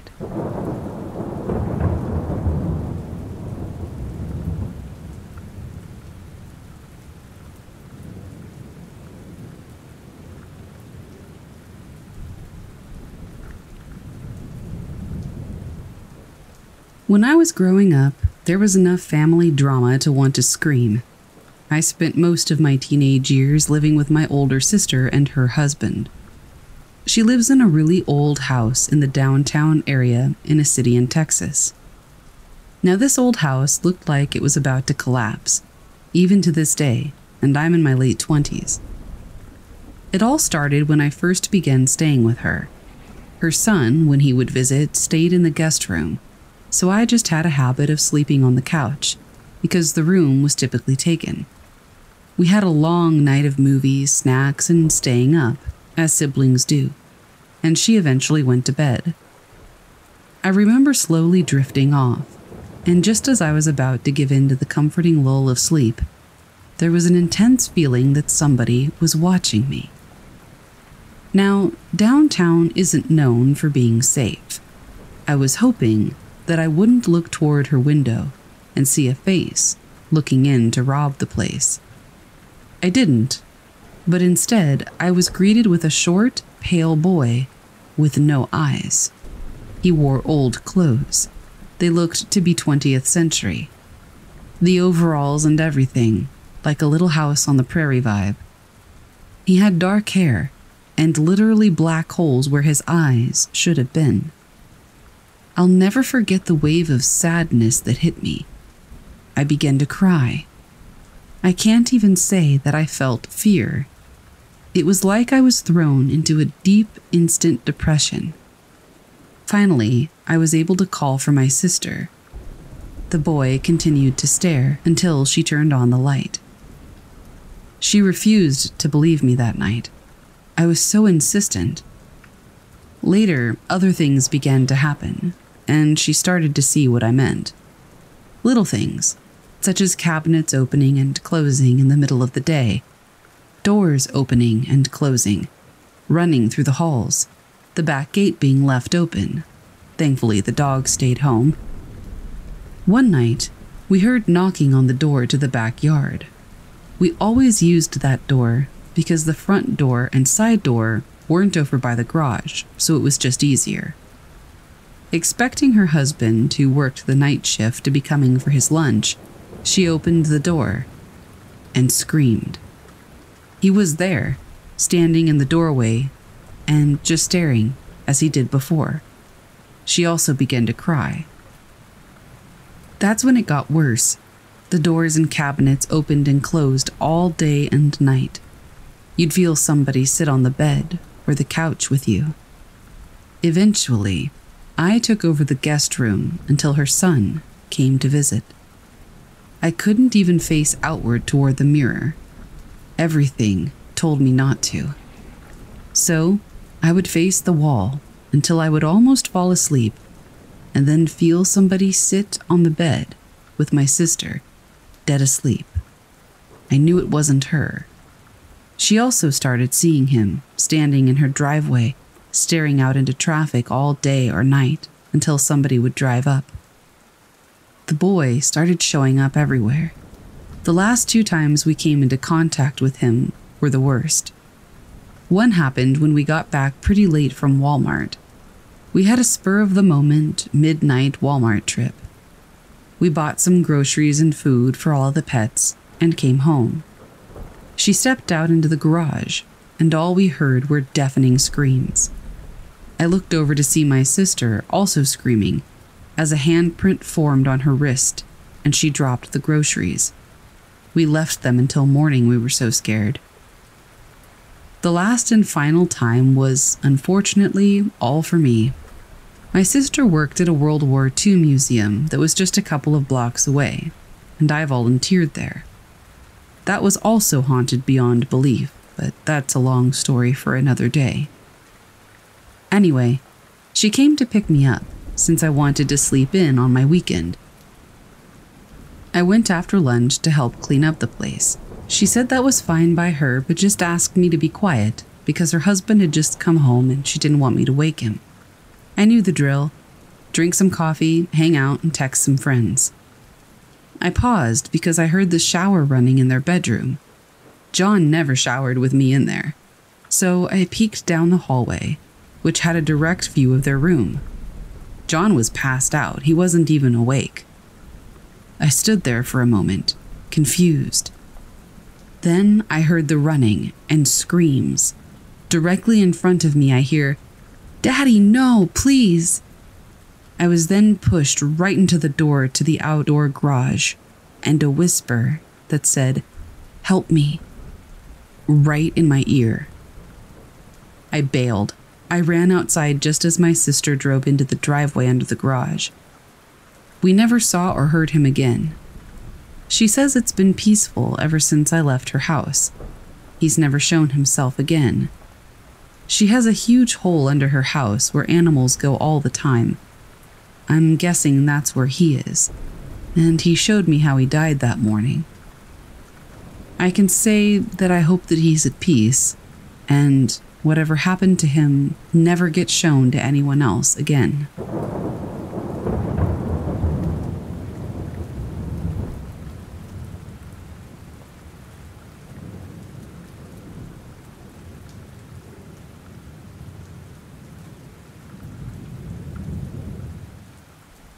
My boyfriend and I stayed at the Hotel Pennsylvania this weekend.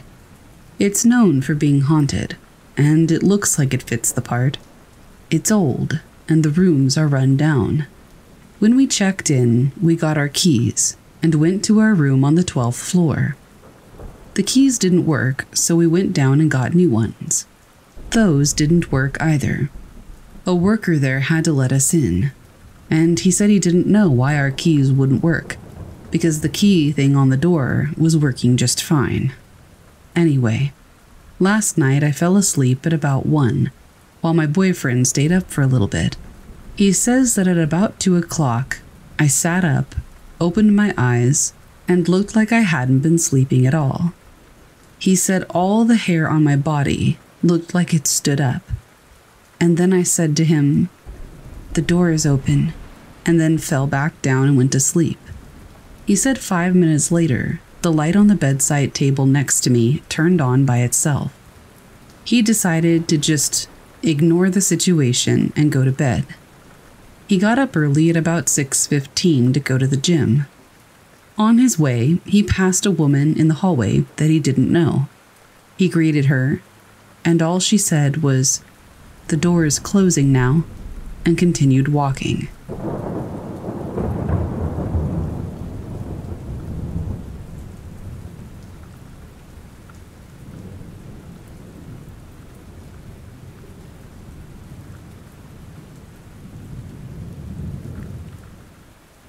I'm a 30-year-old man, blonde, blue-eyed, and a work ethic like Boxer from Animal Farm.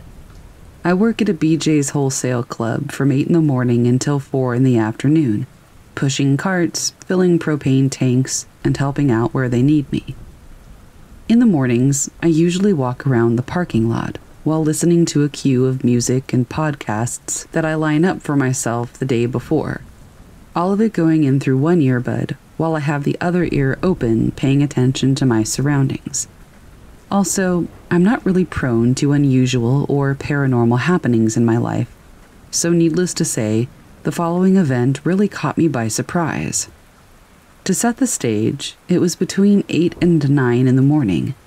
The sun was out, and I'd already gotten the propane filling station set for the day, and I pushed all the shopping carts left in the parking lot and stalls overnight back to where they needed to be near the store entrance. I'm about to do what I call my morning perimeter walk. This walk involves walking the outer edge of the parking lot and behind the store to make sure that nothing is out of place and that nobody has taken it upon themselves to tag the back of the store, leaving me to photograph it and show the store management at the most opportune moment. I've just started my perimeter walk, and I'm just about into an episode of the Rooster Teeth podcast, Always Open, on Spotify. I'm minding my own business, tunnel visioning out, and suddenly I hear a woman's voice humming in my left ear. Thinking back, it reminded me a little bit of the lullaby hummed by the Huntress in the game Dead by Daylight. This snapped me out of my routine. I paused the podcast, and I took the earbud out of my right ear. I listened carefully to get an idea of where the humming was coming from for about a minute and a half, but it had completely stopped. All I heard was the usual background noise. It was too close for it to be any car audio from a car pulling out from behind me. I would have heard the engine and the sound of the tires against the pavement and veered out of the way for them to pass. I want to make it clear that nobody is walking around the parking lot aside from me. Everyone else is either filling up at the gas station or in the store. There's a manager who comes out and sits in their truck at the end of the parking lot where this happened, but he wasn't anywhere to be seen when this took place. After coming to grips with the fact that I'm nearing my 2-year anniversary working at this store and that there's no way it was anything that wanted to hurt me, I just shrugged it off and continued onward to tackle the rest of the day. I had never had an auditory experience like that before in the nearly 2 years that I've worked there, and I didn't experience anything like that for the rest of that weekend. I don't know if anybody else has had an experience like that, but if you have, let me know. I'd honestly like to share in the experience.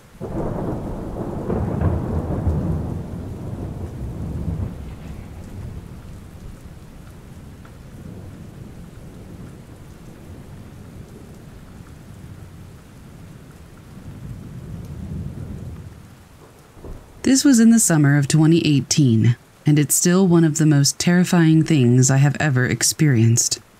At the time of this story, I was 12 years old. My sister, Jessica, called me and asked if I was up to babysit for 2 kids for some money for the weekend. This would be while she and her son and daughter and her best friend went to New Mexico. I agreed because I wanted some money, and the kids were nice and I didn't see anything wrong with it. I lived 5 minutes away from my sister, so I asked her if I could go ahead and get some stuff before I came over there, and she said that was fine. I got some things to stay the night, and I started to get a nervous feeling in my stomach, but I chalked it up to just being nervous to babysit.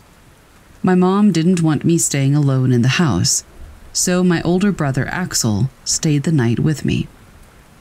It was about 7 p.m., and I fed the kids dinner and bathed them, and they were ready to go to bed.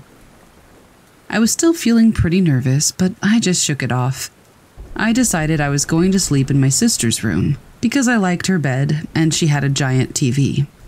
The way her house is set up, there's her room, and in her room the back door is there. Outside of her room, directly, is the kitchen.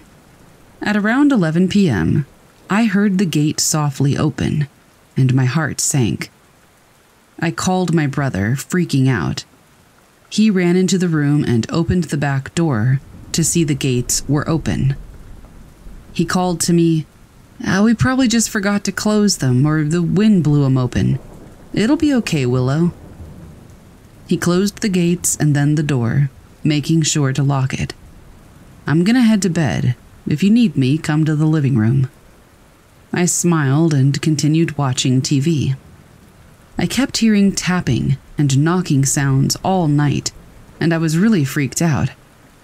I kept texting my mom, and she told me to just try to relax and watch some Netflix. I did that for a couple of hours, and at about 3 a.m., I realized I was really hungry. I decided to go into the kitchen and get some food. As I entered, I felt my stomach drop as I heard the back door open. It felt as though ice water was injected into my veins. To this day, I have never felt the terror that I felt right then. I heard footsteps behind me, and I felt heavy breathing on my neck. I glanced down the counter, and I saw a knife. I quickly grabbed it and turned around. I saw nobody there, but the back door was wide open. Tears welled up in my eyes as I ran into the living room. I woke up my brother sobbing, and he called my mom while holding me. The rest of the night, we heard loud stomping and loud taps, and to this day, I am still terrified of her house.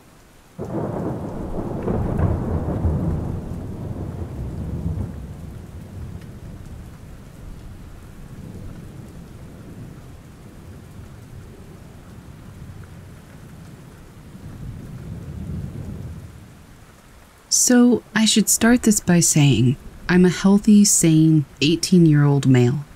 I've never had hallucinations or been seriously sick in my life. I've also never been known to black out or take micro naps. My mother has schizophrenia, but as far as I know, it was pretty mild, and I've never had any symptoms of it. With all of that out of the way, here's what happened. I was hanging out with my significant other before they went to class at college, and before I had to go to work. We parted ways, and I got on the bus to go home and get ready. I got on the bus with 5 other people, and I sat in the back, as I usually do, so all 5 were in front of me. I looked down to check my phone when the bus started to move, so I could check the route, because I'm a nervous person, and I wanted to make sure that I was on the right route. I was. I looked up after maybe 30 seconds, and I'm absolutely positive that the bus had not stopped to let anyone off. Somehow, though, all 5 of the people that I had gotten on with were just gone. The only people on the bus were me and the driver. It freaked me out a good bit, because the next bus stop was still up ahead, so there's no way the bus had stopped and let people out in the middle of the road. I checked my phone again to get my mind off of it, and then suddenly the bus turned onto a different street, which is weird since the route had no turns. It was a straight line. I'm very much into horror, so my immediate thought was, great, I guess I'm going to hell. I signaled that I wanted to get off, though, and the driver let me off without saying anything. I've been thinking about this all day, and I still have no idea what could have happened there. I know it's not as creepy as some stories, but it genuinely freaked me out.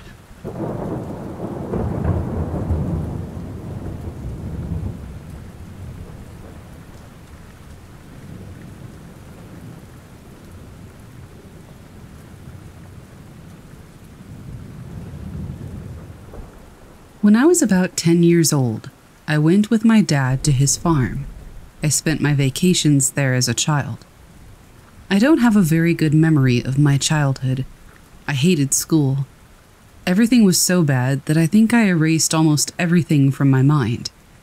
But that day is like a video of 24 hours that I have never been able to erase.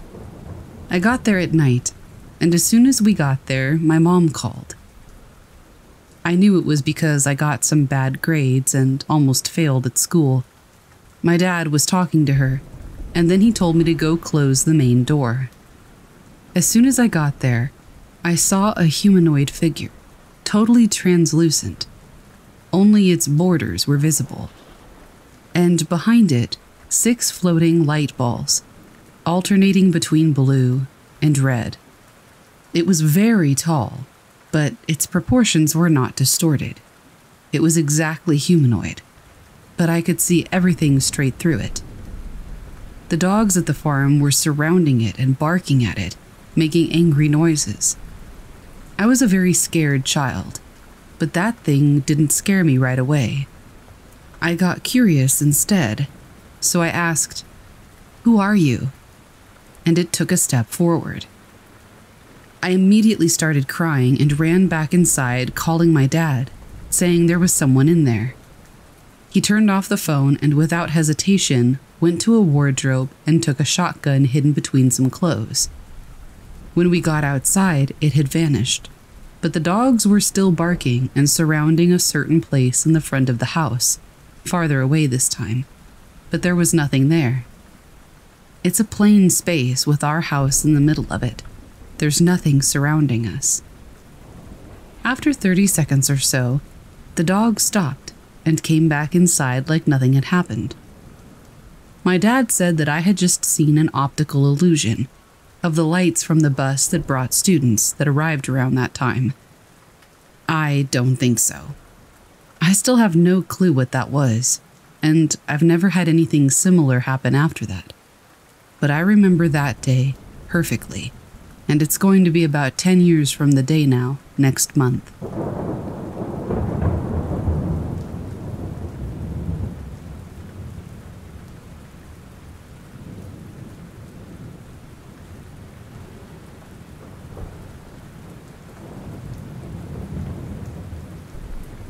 Back in April of 2011, my family and I stayed in Skyline Cabin C82, the one right beside the nature trail at Jellystone Park in Laurie, Virginia. Each of us experienced something that we believed to be paranormal, but none of us admitted it to each other until we had gotten home. As it turns out, my sister, who was 8 at the time, and I, who was 11, actually saw the same figure at the same time. We don't remember the time of night, but both of us recall waking up for an unknown reason, to find a tall man standing by the bed, with his arms crossed and an angry look on his face. At first we thought the figure was my dad, and we were confused as to why he seemed angry with us. Then we realized we could see straight through the guy to my coat hanging on the wall. I quickly rolled over to the other side of the bed in fear, as my sister slowly did the same. Later that night, my sister woke up again to see the man sitting at the dining table in the other room. She turned on her flashlight to see who it was, and the figure disappeared. My mom also woke up during the night to see a white orb fly in through the window and out through the door. As soon as the light went through the window, she heard a voice scream, "You don't belong here," or "You aren't welcome here," one of the two. Our stay at Cabin C82 is something we reminisce about often, but we've always been curious if anyone else has experienced anything similar. So if you've stayed at Jellystone Park in Laurie, Virginia, and experienced something paranormal, we would love to hear your story. Bonus points if it happened in Cabin C82.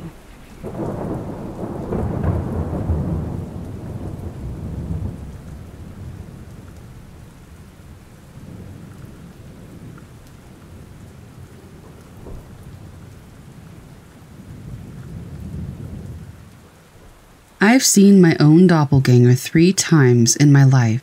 The first time I was 21, with my dad and mom, and we were going to Buena Park, California to visit Knott's Berry Farm. We lived near Seattle at the time. We were all preparing to go down to the small pool at the end of the motel. I was watching some TV and I was in no hurry.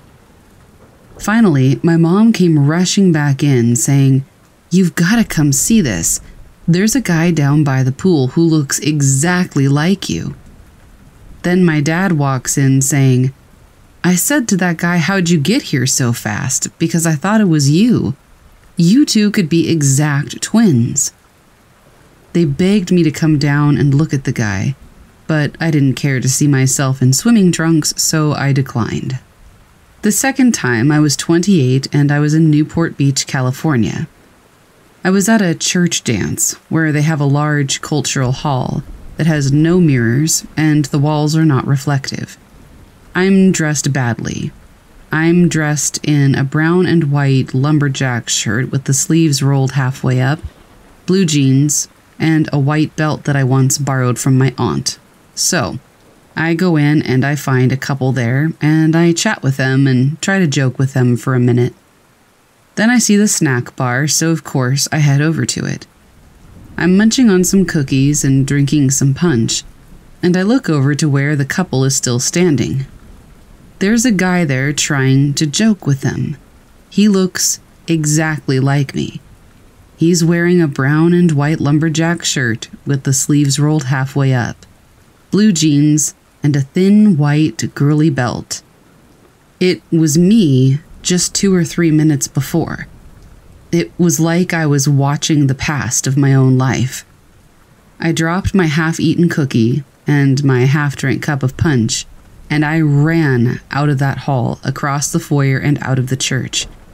I ran for a whole block and a half. I finally stopped, out of breath, and I said to myself, "Wait a minute, I want to see this." So I returned to the church, looked around, and my twin was gone. I'm at the Bay Dance Club in Salt Lake City.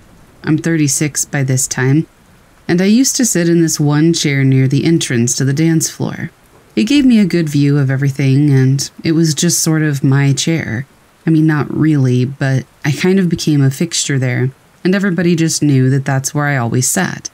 One night, I decided to sit someplace else, on the other side of the dance floor.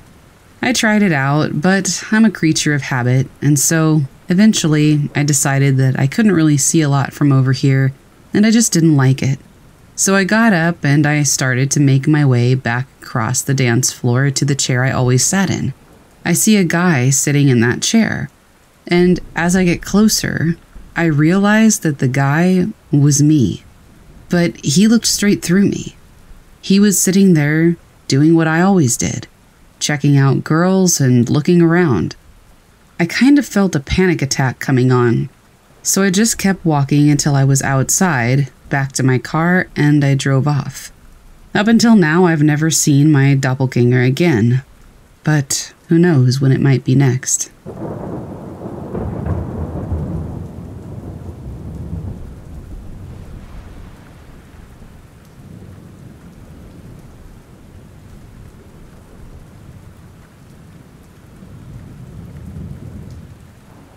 I'm a skeptic, but I used to be obsessed with anything paranormal.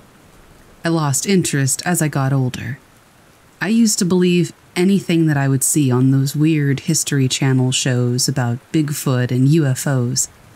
It's not like I think that any of this is impossible. It's just that I'm much harder to convince now. I try to take any footage or pictures of this stuff as rationally as I can. Usually, the simplest explanation is the explanation. Ironically, though, I saw something that no matter how hard I try, I cannot explain. Years ago, I was at a party at a house surrounded by woods. Miles and miles of isolated Pennsylvania mountains. I got bored, and I asked my cousin if he wanted to go for a walk. As we left the property, we had to go down a pretty deep slope that was crowded by rusted-out cars, which had been there for over a decade. We found a clearing with a shack that looked like somebody was in the process of demolishing it, and after looking inside, we went back to the party to grab my younger brother. This was back when I was still pretty invested in the paranormal. So before we walked into the clearing again, I got the camera ready on my phone, just in case. The sun was starting to set, and as we left the tree line, I saw it. Something streaked out in front of me. It was a line of small, bluish orbs, and honestly the best way I can describe it is like the fairies in Ocarina of Time. except they moved so much faster. They were only there for a second, fading in and then fading out, almost faster than I could react. I managed to take a picture, but I thought, there's no way I managed to get that. With the sun going down, we had to investigate the shack quickly. I took a few more pictures of the inside and hurried out of there. When we got back, I looked through the photos, and to my absolute shock, I did manage to get whatever the heck that was. The photo came out strange, though. The photo was more like an elongated blob of bright yellow and white, not what I had seen. Surprisingly, nobody seemed to believe me, other than a couple of close friends who were into weird things too. Everybody told me that I was mistaken, and one friend even accused me of fabricating it. The worst one was my dad. This dude will believe any fringe idea or conspiracy theory.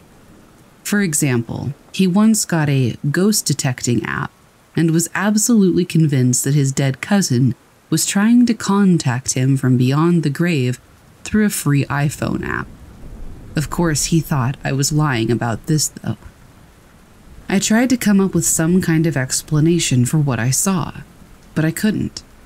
I'm not going to say it was a ghost or a spirit, because I would have no way of proving that. Electromagnetic fields can make people see things like that. But that doesn't explain the fact that I had a picture of it, even if it was different. I'm not convinced that it was any weather phenomenon either, since it was a bright, sunny summer day. And fireflies don't look like amorphous blobs of light on camera. Really, all I know is what it wasn't. I guess in true story fashion, those pictures are stuck on a phone and a laptop that no longer work. I am planning on trying to retrieve them at some point. I don't believe the picture had anything to do with the computer or the phone breaking, of course. I've heard people say stuff about ghost pictures causing electronics to stop working. But both of those devices were pretty old, and they didn't stop working until years after I took those pictures. Whether or not you believe me is fine, but I hope you enjoyed the story anyway.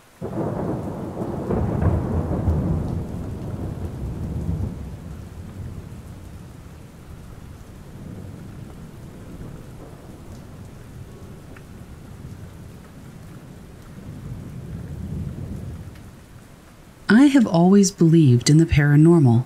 As a child, it fascinated me in many different and sometimes terrifying ways. I grew up in a mid-sized to small former coal mining city in Pennsylvania.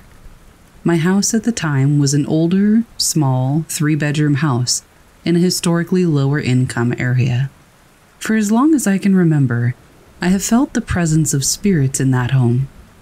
As a child, I would wake up constantly in the middle of the night, sweating and in fear that something was watching me from the far left corner of my room. That feeling never went away, but got stronger. I never felt alone while living in that home, always on edge. It got to the point where I was late in my teens, still sleeping with the lights on, because I was that terrified of the presence that lingered over me at night. In terms of seeing things, the only truly horrifying image I remember seeing was as a child. I was opening up my downstairs bathroom door, and I saw my dog as a rotting corpse staring back at me. When I shut the door and reopened it, the image was gone. My dog was alive and totally fine at the time. My dogs would bark at random noises in the house, and would sometimes bark at nothing at all. But the animals of my house would never come into my room. They would always whine by the door and scratch until I let them out. I never really thought about that until now. One thing that would happen to everyone in the house was things going missing. Granted, we were a large family in a smaller home, but things were always moving around, and never in the same place that we remember putting them. In my room, this was a constant experience that I could never escape. I suppose here I should put a content warning for mental health and mentions of suicidal ideation. One thing that always stuck with me was the way that house made me feel mentally. Granted, my family dynamic didn't help the situation. It's much better now, but at the time, it was rocky. But the best way that I can put it into words was it felt like something was sucking the energy and life out of my existence. I felt the most depressed and suicidal I ever have in the span of 4 years while living in this house. During this time, these feelings of being watched and stalked were at their highest. I felt truly and utterly alone, and yet my presence was never alone. A lot of these problems would end up fading, but never really went away. My grandfather would pass in 2016, and since then, the entire energy of my house changed. My mental health improved immensely, and those feelings of being watched felt more comfortable and warming rather than cold and negative. You could feel a shift in the entire home's dynamic, and just our overall moods and emotions were more stable. I felt comfortable staying home alone and simply using a nightlight to sleep. The last time I lived in that house full-time was in 2019. I moved away for college and would only go home to visit. I would be home for maybe 2 to 3 days with a 5-day visit for Christmas, but an energy was still there whenever I walked through that door. My friends from college would feel that same energy too. I asked my one friend as we were driving back from Pennsylvania to New York, where we were in college, if she felt like my house was haunted. And without any hesitation, she said, "Oh, 1,000%. Let's flash forward to this year. My family moved from the city to the mountains. We're now living in a converted cabin near a lake, 3 miles off a dirt road. During the day, it's beautiful and serene. At night, it's really creepy. Just darkness." I wrote it off, thinking I just wasn't used to the new environment, since I lived just outside of New York City. The first time that I went home to visit the new house, I was only there for 1 day. The second time, I spent 2 nights with my friend from college. We slept in the same room, and she would tell me how I would talk in my sleep, something I've never done before. The second night, I would wake up in the middle of the night, shouting full sentences, and having the worst time going back to bed. The next morning when I woke up, there were scratches all over my neck and upper back. My fingernails are not long, so there's no way that I could have done that to myself at all. That was back in April. More recently, I went home for 3 weeks. This would be the longest I would stay in the house thus far. I began to hear the voices of my loved ones clear as day in the middle of the night, despite those people being asleep or across the house from me. That feeling of being watched was back, and it felt more negative than how I even remembered it. I continued to talk in my sleep, to wake up in the middle of the night, drenched in sweat despite the room being freezing cold, and I would always feel uneasy at night. I'm back in New York and nothing has happened here. My family claims nothing weird has happened to them in the house, so I don't really know what to think. Am I crazy? Or is that presence back from the past to haunt me?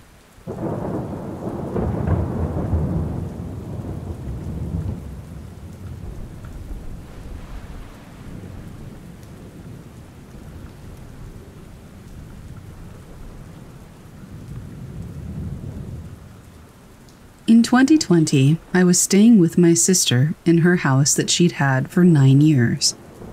I was taking a shower, and when I opened the curtain to get out, I saw the towel on the hook of the door move up and down off of the hook, like it would if you were going to take it off to dry yourself. I was shocked. I had never seen anything like that before. I ran downstairs to my nieces, ages 13 and 14, and they were just laughing. One of the first nights I moved in, I had a dream about me hiding from my sister in a boiler room or basement. I saw that she was burned up like Freddy Krueger. My sister is 40, and I'm almost certain that she practices witchcraft along with our grandmother, in whose home I also experienced weird dreams when I stayed with her a month later. We both stayed in the same room, sleeping, and one night my grandma was in my dream. When I woke up, she did too, just a minute or so later. Hours later, she got on the phone with her friend, and I heard her say, "It's crazy where your spirit will travel when you're asleep." She started to talk about the exact same dream I had had. I had never told her about it.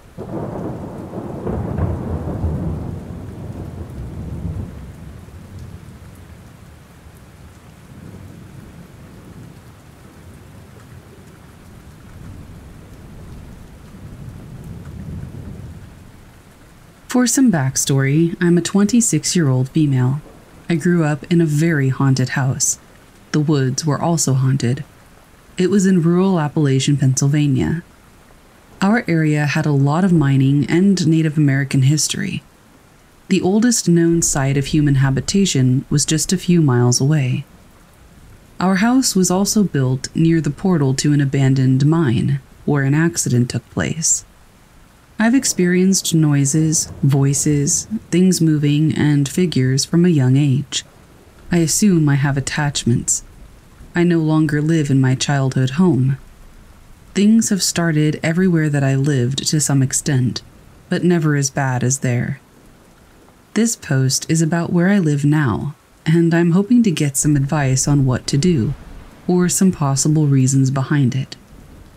Currently, I moved in with my partner, who's a 26-year-old male, last summer. He bought the home in 2020 and says that he never experienced anything, and neither did his roommate. I moved in right after the roommate moved out.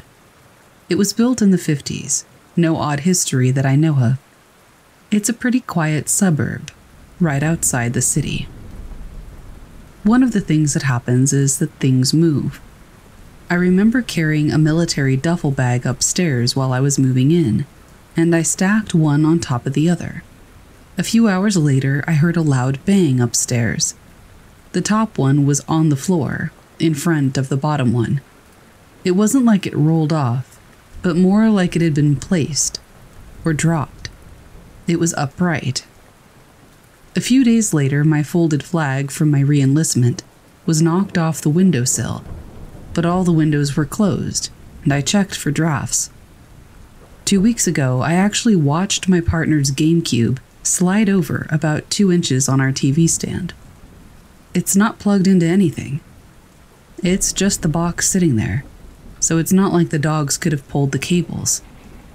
This was a common theme in my childhood home as well. It got so bad I had to fall asleep with movies on, because if it was silent, I would have to listen to things falling off my dressers, toys falling, things sliding, and so on. Another thing that happens is footsteps. I've heard heavy boot footsteps coming up the stairs and stopping in front of the bedroom door multiple times.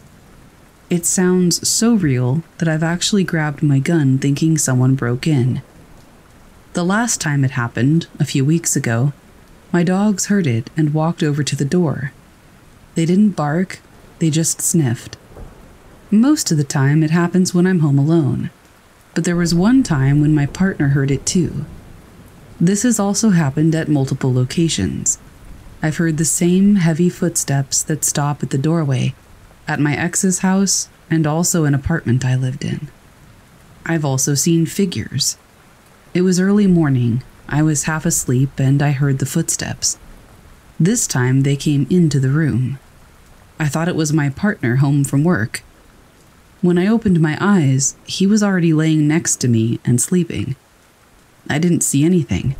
Nobody was in the room. When he woke up, I told him about it, and he said that he had a dream that night where someone was in the house walking around, and that he saw a figure standing in our room. A black figure with weird eyes. He said that he's dreamed about a figure in our room a few times since he started seeing me. My ex also experienced the same thing, and would sometimes see black figures, or a man with a mustache, in the room in his dreams, but only when he was with me. One of my friends also saw a man with a mustache standing next to my bunk in her dream, while we were at training a few years ago. We've heard voices as well. My partner has heard me calling his name or saying, "Babe," in the next room when I'm actually upstairs and didn't say anything. This has happened about 5 times. It's another thing that used to happen to me in the house that I grew up in. I would hear a woman saying my name in the next room when my mom wasn't home. Last night, I woke up and saw the shadow of my dog sitting upright on the end of our bed. I could see the shape blocking out the light of the TV behind him. I could see shoulders. Sometimes my dog gets too hot and can't sleep and will sit up like that. So I reached forward to pet him, and my hand didn't touch a thing. He was actually laying down flat on his side. The shadow was behind him. I didn't have my contact lenses in, so I couldn't see too clearly. My regular eyesight is horrible. I just see shapes. I turned my phone flashlight on, and the upright shadow disappeared. I haven't seen a figure since I lived in the first house, which is why I'm concerned. Little things have always started after I moved in somewhere, but it's escalating faster this time. This brings me back to the mine behind our childhood home. 2 months ago, my 2 brothers, my partner, and I decided to go back to those woods and try to find the entrance. Well, we found it. The portal was collapsed, and they tried digging it out. We found pieces of the old mine cars, and we all brought a little something home. Do you think it could be escalating because we went back? And not only that, I brought a piece of a mine car into our house without even thinking about the repercussions? Now I'm worried.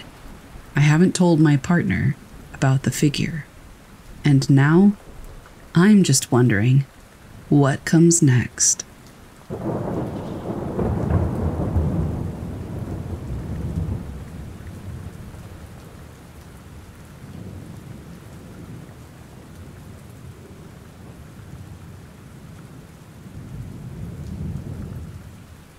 Let me start off by saying that this is a true story that happened to me when I was about 13, and I'm 27 now. Whether you believe it or not is up to you. My dad used to be a part of a small hunting club in Alabama, just a handful of guys he grew up with. Once a year, we would drive to the small town of Elba to camp for a few days and go hunting. There were a few different areas of land around the town that the club owned, and club members could go hunting there. One of these pieces of land was nicknamed the cemetery because, well, it had an old cemetery on it. Nothing really creepy about the cemetery. It was in the woods, and the graves were of a slave owner and the graves of his slaves. Now, in this area of land nicknamed the cemetery, there are 5 or 6 green fields. Basically, a cleared out area where there are no trees, just grass and a buck hut to hunt in. A buck hut is like a tree house that you sit in to wait for deer to walk out onto the green field. This particular evening, we were going to hunt on Greenfield 1, the plot directly behind the old cemetery. The evening started off normal enough. My dad parked the truck and we walked down the trail to the buck hut. We climbed up and started to wait and watch the woods. A little bit of time passes, and my dad tells me that he's going to go for a short walk to see if maybe he can see any deer on the trail. Keep in mind, I'm about 13 years old. Not a big deal. I've hunted by myself before, and I'm not afraid of being alone in the woods. Besides, it was pretty light out. I said, okay, and he climbed down. It was just me, my .32 caliber Marlin rifle, the grass field in front of me, and the dense woods around me. This is where things started to get strange. I sat there for an eternity, or what felt like an eternity, and it was now almost twilight. My concern for my dad was growing because he was still not back yet. I was worried that maybe something had happened to him, or he had gotten lost. But he's an experienced hunter. and if he was lost, he would yell or fire off a shot, but the woods had been dead silent. I figured maybe he found a good spot that he wanted to hunt the twilight and dusk hour of the day in, because that's prime time for hunting. So I focused my attention on the grass field in front of me, just watching, listening, and waiting for a deer to walk out on the field as the light of day began to fade. Just then, across the field, I saw and heard some brush moving and breaking. The thought did cross my mind that it could be my dad, but I highly doubted it. No way it could be him. That would be incredibly dangerous and stupid. I raised up my rifle, pulled back the hammer, aimed it at the moving brush, and patiently waited for what I hoped was a deer to walk out. Then, a girl floated out of the woods and onto the grassy field. She was transparent white with a long flowing dress and long white hair. She floated from one side of the field to the other, and then disappeared back into the woods. I watched her for a solid minute or two. I couldn't believe my eyes, and I was petrified. Now I wanted my dad back. A short time passed, and now it's pitch dark, and I'm still alone. My concern for my dad was turning into panic, but I was too afraid to yell or go look for him in the pitch dark woods, where I had just seen a ghost. I sat there for hours, terrified and alone in the darkness. Thankfully, he finally returned. He acted like he hadn't been gone at all. I asked him where the heck he'd gone, and he said he just went for a short walk up the trail, turned around and came back. The timeline made no sense. He was gone for hours. It was unlike him to leave me alone for that long. But he was adamant that he had only been gone for 15 to 30 minutes. We walked down the trail back to his truck. I couldn't get out of there fast enough. The whole experience still confuses me to this day. Was the ghost I saw an old slave or slave owner buried in the woods behind me? Something else entirely? Did my dad go through some time warp where time sped up? I don't know. I never went hunting there again, though, and I don't plan on ever going back.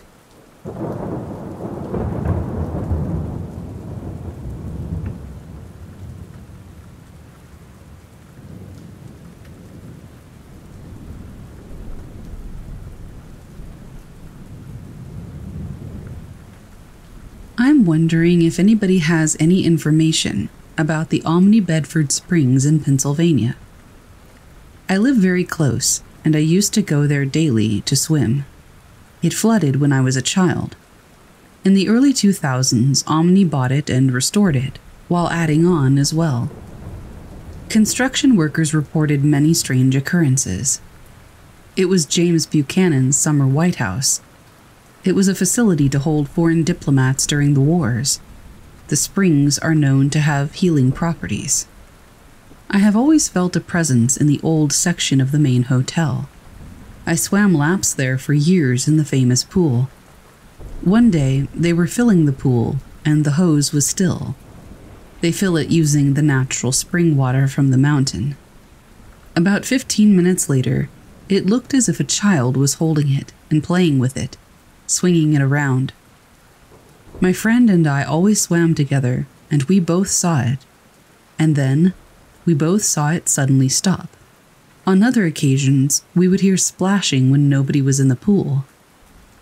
One time, I felt a huge movement in the water while swimming. Nobody was there, though. We were the only ones there, and my friend wasn't in the pool. We also spotted a gentleman at the top of the stairs to the balcony, where the band used to play for the pool, but nobody was there when we looked again. I have also sat in the library many times reading while waiting on my friend to arrive, or before I hit the road. I would hear sounds. I'm not sure what the room used to be, but the windows are scratched from brides testing their diamonds, I was told. They also have some of the guest ledgers there. All of the things that happened to me were between 3 in the morning and 6 in the morning. Does anybody have any idea what's going on there?